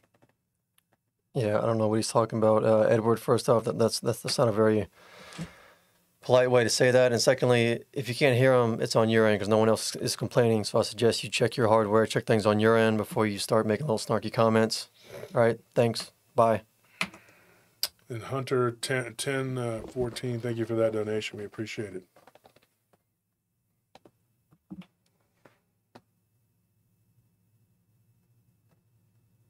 Scorpion just said that. Scorpion says, I've seen Wolf go from, what did he say? I've seen Wolf go from hitting someone so hard that they don't know where they are to giving someone money at the store because they're short. And one thing Scorpion said the other day, which is, we don't expect people to believe or understand or know where we came. You don't know. You just don't. I mean, and I got to understand that and respect that. You just don't. You weren't there. Didn't happen to you. And you don't know about my past or what I've been through or what I can do or what I'm capable of. You don't. I'm just some guy up here talking. So people love to say, take shots. But until you face the monster, you don't know. And once you've been to hell and back, then you can say something. Deadpool Kid, once again, thank you for the donation. He says, hey, brother, just a conspiracy hypothesis. Do you think these communities and districts have handlers across the country trying to suppress the encounters and blackmailing the witnesses to silence? Stay strong, Wolf. Yes. Yeah. Absolutely. There's just been too many things. I've talked to, if you folks, let me tell you something. This isn't a snarky comment against the listeners because I love you guys. That's why you're here. But if there's people who think that they know more than they do, and you don't. Because I talk to tons of content creators. Tons of them. Thank you for that donation, Nicholas Bravo. 20th Super on the live. Thank you. And who else done is? What else was? Yeah, Hunter. So Deadpool Kid and Travis. Perrick. Thank you, Travis, for that donation. Thank you, Nicholas. There are a ton of creators that I talk to on a regular basis. Whether we message each other or we call each other or whatever. And I'm going to tell you this. They throw some of the stories out there to me and they'll tell me, what do you think of this? And we'll go back and forth theorizing, postulating on theories. Who knows? But if you talk to as many people as I do, and you talk to all these other content creators and authors, and listen to the stories that they get, listen to what they hear, then you will understand where I'm coming from. And don't think that you know until you know. You don't know. The average listener has no clue what's up here, what I have up here, what is going on. I'm not crazy. I'm not a crazy person. I promise you. Bad circumstances, yeah, but I'm not crazy. I know what I saw. And in fact, we were talking about Linda earlier. That was the name of one of her books. I've said it before. Know what I saw. And I think that one of the things that bothers me more than anything else, Joanne just says it right here. What did she just say? She says, never laugh at someone's misfortune until you've walked in their shoes. Tomorrow is never promised to us. You never know what might happen to you. There you go. I don't even need to say it. Thank you, Joanne, for that. Joanne is an awesome individual. Mm-hmm.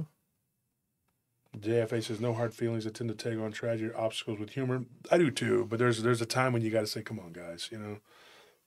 It helps melt away anxiety and helps focus me on a solution without feeling irritable or agitated, wishing PRT the best. And JFA, you're awesome too. Thank you for that donation.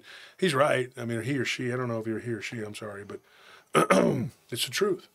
I do it too. I use, but the pig jokes were kind of like, come on, man. Because I know, maybe you don't, but the family's been through enough. And they were apprehensive even having me tell it. Oh, off-roader's back.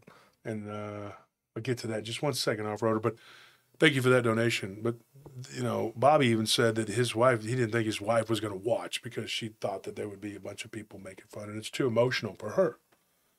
And here we're talking about it and people are joking. And I almost saved it for a Tuesday so I didn't have to, do it live. So there's that. Read that, please. Off-roader says, hey guys, sorry to ask again. I couldn't hang around Friday after I sent the last super chat, which thank you for that one, by the way. That was very generous of you. But did Gerald say what's going on with the missing 411 in our national forests or parks? Hope this helps with new equipment.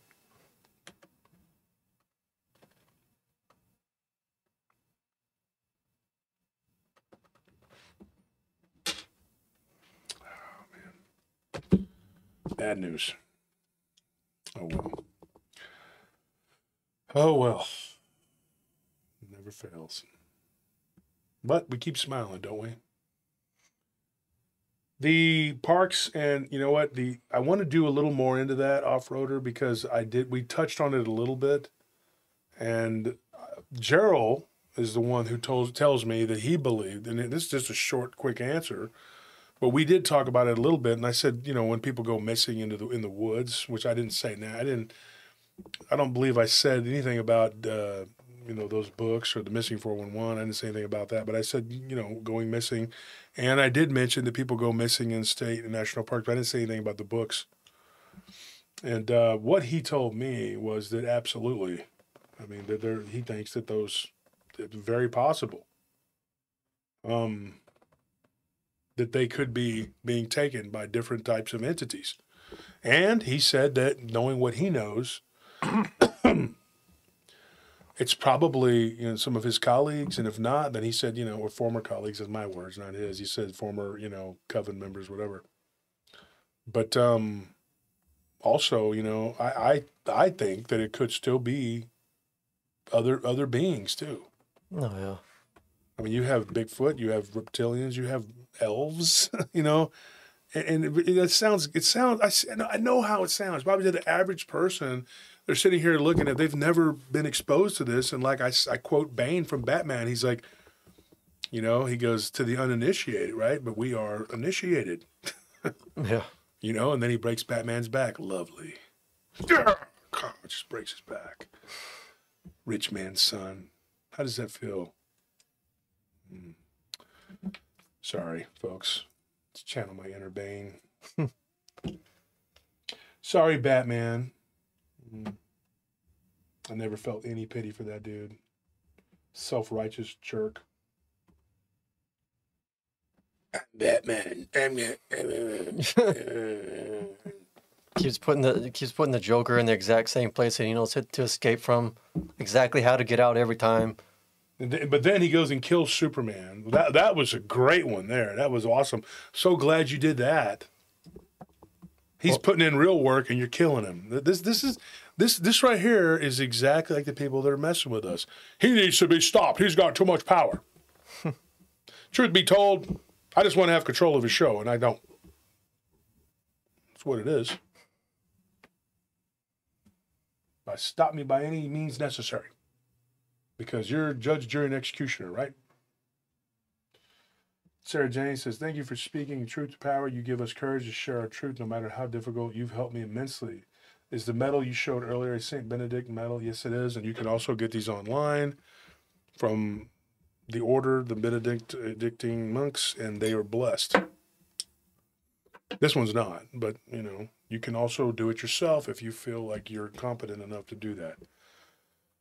I believe in the power of Christ 100%. I'm going to tell you this. People ask me about fear.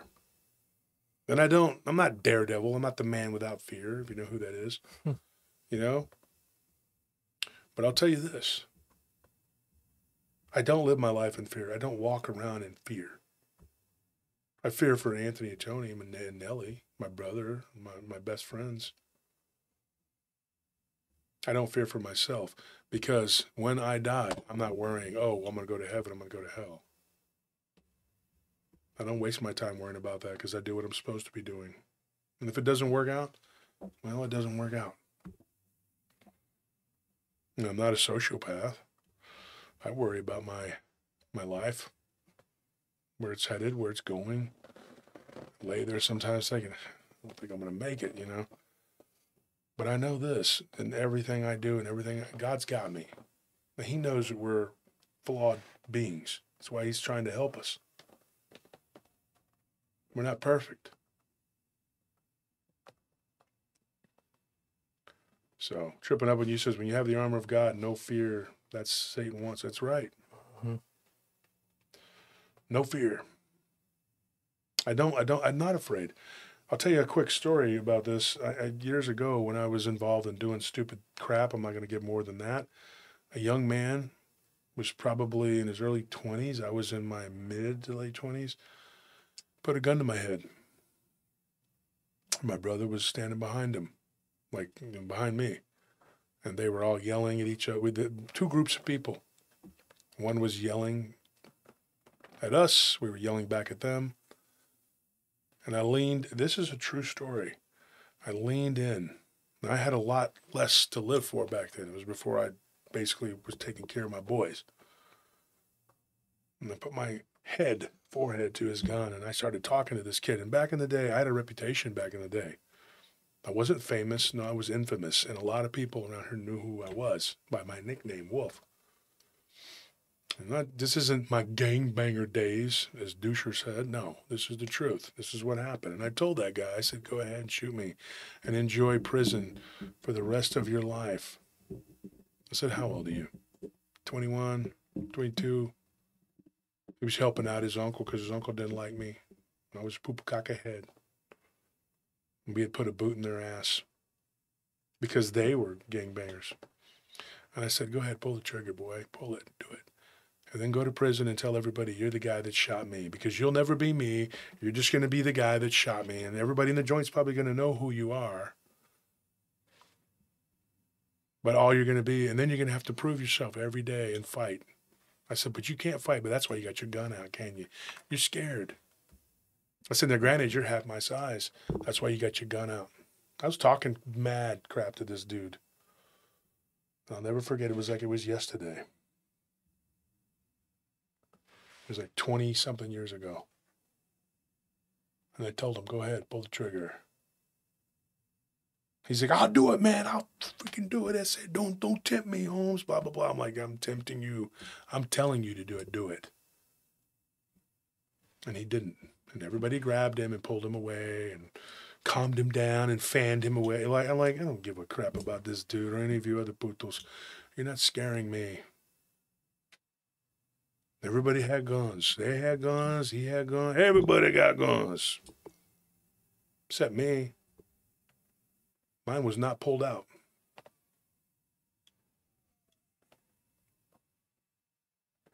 And everybody asked me the same thing. My friend Noga, he asked me. He went to prison for 8 years. Noga's a good friend of mine. And Noga comes to me, he's an African-American, good friend of mine, one of my brothers. He comes to me, he says, were you scared, dog? I said, yeah, I was scared. But I wasn't. I was scared in one way. That I wasn't going to be there to help my family. My mother was not doing good at that time.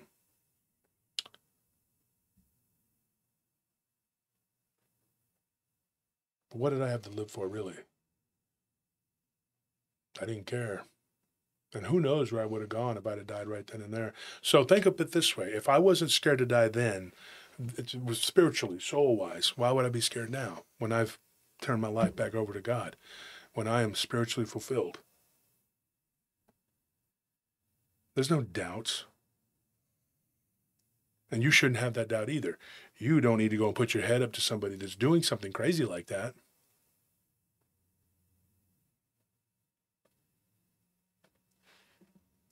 So, get your life right with God so you don't have to worry and be afraid. So if something does happen to you, God forbid, you're driving to work and you don't make it home, you know where you're going to spend eternity. Say the prayer. Ask Christ to come into your heart, forgive you for all your sins. Admit to that you're a sinner.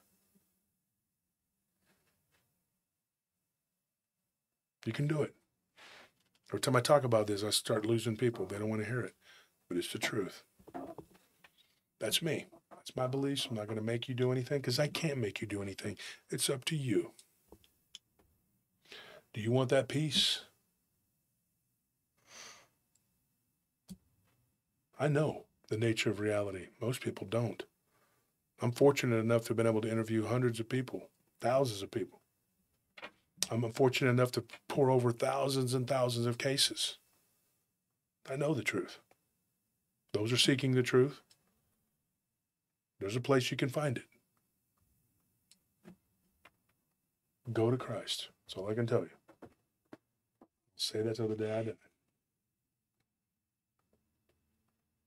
So anyways, folks, EO, the DJ, says, I recently found you, he said EO, right? Yeah, Recently it's found EO. your show. Love your work. Reminds me of Art Bell. I appreciate it, man. I hope you stick with me. I know a lot of people don't like the preaching and whatever, and they say that I'm proselytizing, but I catch it from both ends, folks. I'm getting attacked by fundamentalists who say that I'm preaching wrong and that I'm leading people to hell and I must be stopped. And then I catch it from the atheists and I catch it from all the other people who say he preaches too much. But I'll leave you with this. That's what I like to say. People who always want to complain about the preacher, right? You know, they're like, sometimes his voice is just too quiet. Sometimes it's just too loud. He needs to have more dignity, or else he's way too proud.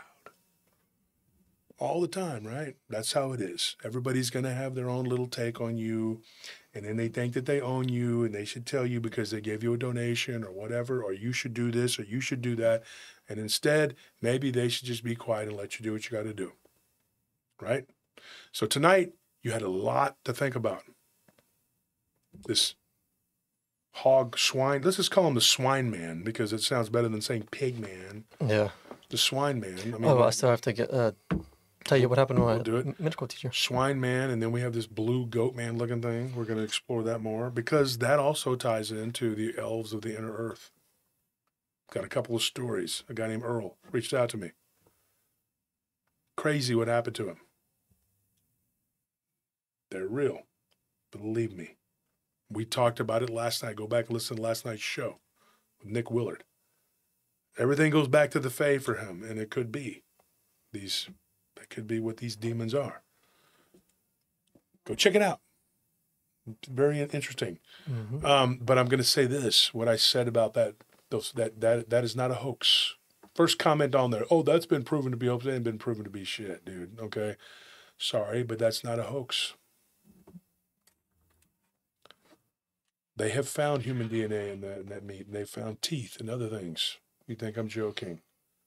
So you can believe what you want. They'll tell you it's a big old hoax, but it's not. I promise you it's not. And Finkelstein did say all that stuff, and there wasn't no setup. If you knew who he was a very powerful businessman in New York. He wasn't no ringer. His colleagues, of course, denounced him because they don't want him, because he was blabbing. But like he said, they're not going to do anything. You won't do anything. He goes, we'll feed you your own children and you won't do anything about it. That's what he said. The hoax. And we'll explore that a lot more once we get onto the other platform too. I mean, he wasn't wrong. He wasn't wrong. Horrible, nasty, disgusting individual, but he was telling you the truth. He says, I'm not a liar. I'm telling you the truth. A.B. Finkelstein of New York. It says that very proudly he was a Luciferian. But he passed away, right? And where do you think he is now? Was it worth it, maybe? I don't know. Can you hear me talking from down there in the depths? You murderer. All right, folks. These encounters almost sound like a feeding ground for these entities, whether it's flesh or psychic. This is Deadpool Kid again, especially with the 411 cases. The powers that be allow this so these beings don't hunt in larger areas. Sorry that you had to go through the trauma, man. We all go through our own hell, don't we? I don't think mine's any more powerful than anybody else's. I'm sure everybody in this audience has gone through hell. What happened to me, though, isn't any worse or better. It's just that what I went through it for. And it could have stopped like that if I would have just said, okay, all right, I lied. I didn't see a werewolf. I'm just, whatever. Anyways, take it away, Anthony, and then we'll close shop. Okay. Yeah. So I remember when I was in 6th grade, I had this teacher. She was a really nice lady, real down to earth, and she never talked about any kind of like weird or bad things happening to her.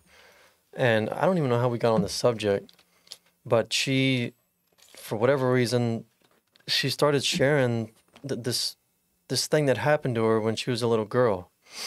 Her family had sat down, they ate dinner. You know, and when you finish dinner and you're the kid, it's your job to do the dishes. So not nowadays. Oh, well, yeah. Now in a normal household, in a correct household. We all of us in at this table, yeah. Yeah. Yeah. Now the kid that just plays on their iPad or eats dinner in their room or gets their way, whatever. But anyway. No, it's DoorDash now. Back in the days when things were normal, she was a little girl, and she was doing the dishes. It was nighttime, and you know how it's very common for there to be a window right there by the kitchen sink.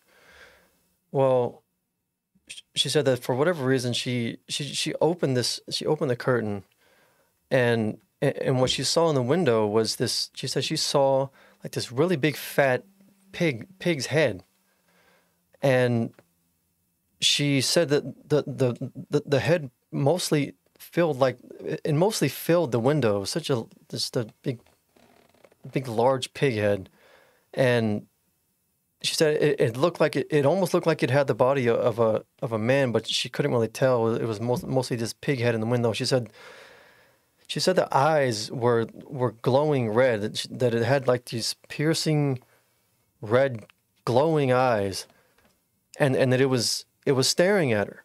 It was just in the window looking at her, watching her do the dishes, and her reaction immediately, of course, was to scream her head off. She ran out and she went to her parents' room and told them what she saw. Well, of course, their perception was that our daughter is trying to get out of doing the dishes. She's making up a story. She just doesn't want to deal with it. And so she took them back to the kitchen to show her what she saw, and it wasn't there. Well, they just sent her to bed. They were upset with her. They didn't believe her. And she said that the next day she went outside to see like how far off the ground that window was, and she said that it was probably like 7 feet off of the ground. But see, the really messed up part is that she said that this was before the Amityville Horror came out. When it came out, she went to go see it, and that scene in the Amityville Horror, where there's this pig head with red eyes in the window, she said that is exactly what she saw, like to a T. She said when I saw that, it was like it was happening to me again, and I couldn't take it because there was no difference between that and what I saw. And she was like, when I tell people that I saw what I saw, they automatically think that I was a kid who watched the Amityville Horror first, and then I saw that in the window. No, it was the other way around. And looking back on it, it's kind of sad because I could tell that it was something that she never really got any answers or closure on because, you know, the shows like this weren't around. That there wasn't a community around this stuff. She didn't have access to any network of people or information who could have helped her. Nothing. So Maddie, And nobody believed her. yeah, I know nobody believed her. Maddie in the chat, kid, are you serious? She says, I've never seen the Amityville Horror. You were on the phone with me and Garetano when Garetano was talking about that house being up for sale.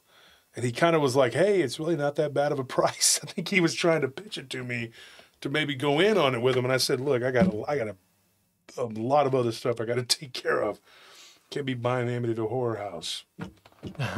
Unless y'all want to like do a fundraiser and let's buy it for PRT. Sounds like a plan. I'm down. I'm good. I don't need a demon house. What are you going to do with it? Portfolio. I mean, Oh, okay. you know, though, real quickly on that, Garetano had the right idea, though. I think that when what's his name, DeFeo, when he did what he did, the people that moved in afterwards, the Lutzes, they kept those beds there. And then the people after that, they moved everything out, everything, started over. And that may be why they didn't have the same problems that the Lutzes did. That's Garetano's theory on that. I think he's right. It could be. Because blood and emotions saturate the environment. The question that I had, though, about this swine man, whatever, and I'm sure, you know, after this, somebody will probably send me a story saying they've heard about something like this. And so you got to wonder about this swine man thing. You know, it was like if it came back after all those years. Yeah. Why? And then they haven't seen it again since. It's always these entities. They just like pop in every once in a while that are like truly bizarre. Yeah, like the Dogman that Nellie saw. Mm-hmm. She said that they found a planchette, and her and her sister were like, you know, it belonged to a Ouija board, and then later that thing popped into the house and looked like it was looking for someone. If you haven't heard Nellie's encounter, it's pretty, yeah, it's a trip. I told it on DER. I've told a lot of people's encounters on DER, but I mean, you know what I'm saying. But also, I mean, that's what makes me believe that like the time difference is like significant in between if these are dimensional beings, because that would kind of explain why they only pop in every once in a while, because for them it might still just be like a couple seconds, and for us it might be like 20 years or 10 years or however long. Mm-hmm. What is D talking about? Scorpion and I would end up living there. Scorpion's like, I got my own apartment over there fighting Queen Boudica. Well, maybe because they just wouldn't be scared or care about. Well, Scorpion would go to sleep. They just go, yeah. Scorpion's weird because I feel sleep. like he was just like, I don't want to deal with it. They'd get woken up by blood curdling screams, and they might pop their head up all bleary-eyed for a second. They lived with me in that haunted house down in South Austin, and I was talking to both of them the other day. We were all on the phone together talking, all three of us. And who else was on the phone with us? There was somebody else on the phone with us. But we were all talking, and I think it was Brian. Brian was on the phone with us. So and he's from the old days. I've known him for 22 years, 23 years. And it's crazy. We were talking about that house. And like my brother said, he goes, dude, once you've been through all that, who cares? It's like, dude, once you've been grabbed out of bed, once you've seen things levitate and float, and you've seen a black shadow thing jump in and out of a mirror, who gives a crap? And that's what I was actually, when Garetano was on the phone. Maddie, you were on the phone with us. We were on the phone talking to Garetano, and we talked a little bit about that. And Garetano's like, yeah, dude, I mean, you know, once you've been through all this crap, you know, I mean, it's just like, who cares? You know, it's like a friend of mine, he's an aspiring comedian, and I don't want to say too much because he's got a show coming out pretty soon. It's going to be, and he's a comedian, and a lot of people know who he is. But he was telling me one of his jokes, and he was talking about ghosts. And he says, "What do you think about this?" And he called me up. I've known this guy for years, and he says, "What do you think about this joke about ghosts?" And he said, "Dude, you know, you're laying there in bed, and he goes, you're worrying about your mortgage and your taxes, and you know, your kids, college, all those, and then you see a ghost. And he's like, he made it a joke, like he's very flippant about it. Like, who cares? Like, dude, go hunt someone else. I got my own damn problems. You know what I mean? Like, but I told him, I said, I think there's a comedian that's already done that. I got to look at some research about that. But yeah, it was like, who cares? Like, you're worried about real stuff, you know, like, who cares? But I said, yeah, but it gets different though. And I told him, I said, it's a little different whenever you're dealing with demonic, you know, a ghost. Yeah, that's one thing. D says the pillow shocking the side of my face was the best. Yeah, him and Willie both had that same thing happen in that particular room. And in that room, they heard scratching on the walls. And we didn't have animals that would have done that. It was weird, man. I don't know. Scorpion said, quiet down. I'm trying to sleep. That's what I would say. Yeah, well, when the Scorpion was over at Travis' house, which doesn't exist anymore, so we can say now because it doesn't exist. But yeah, he saw some of the same weird phenomena that I did. And I went over there one night, he was asleep. You know? But over there, they said, I mean, as long as you're inside, nobody breaks in, they didn't care. Like some places will let you, they'll just be like, just be inside because you have to be there for hours and hours, and they don't care just as long as you hear somebody break in or try to, you stop them. And that was one of them. He chose to go inside. I wouldn't go inside. I was like, all right, folks, I'm going to head out. Thank you for listening. Thank you for tuning in. Thank you for everybody that donated. We appreciate it. We do need to get this cameras and this equipment and get this stuff going. Matt Durgo did say he was sending us some stuff, but I don't know what it is, and I haven't gotten it yet. So I don't want to say, oh, we got it, folks, because we still need a whole lot of other stuff. But there's a whole lot we got to do. And we are going to probably create a, what is that thing called when you I forgot what they call Kickstarter? Is it starter or Kickstart? I don't know. Kickstarter. Kickstarter, you know. Kickstarter is for like projects that you're developing. Yeah, it's for the board game. Yeah. Because we need to get the money together to get it done. It's an awesome game. We just got to get it marketed, get it mass produced. So, you know, folks, so we need help with that. That's what we're doing. So all of this goes towards all the PRT things we got to do to make your life better. Because hopefully PRT is helping in that department. People message us all the time. They tell us they love what we do. Well, we love you, and we appreciate the help. Thank you, and good night.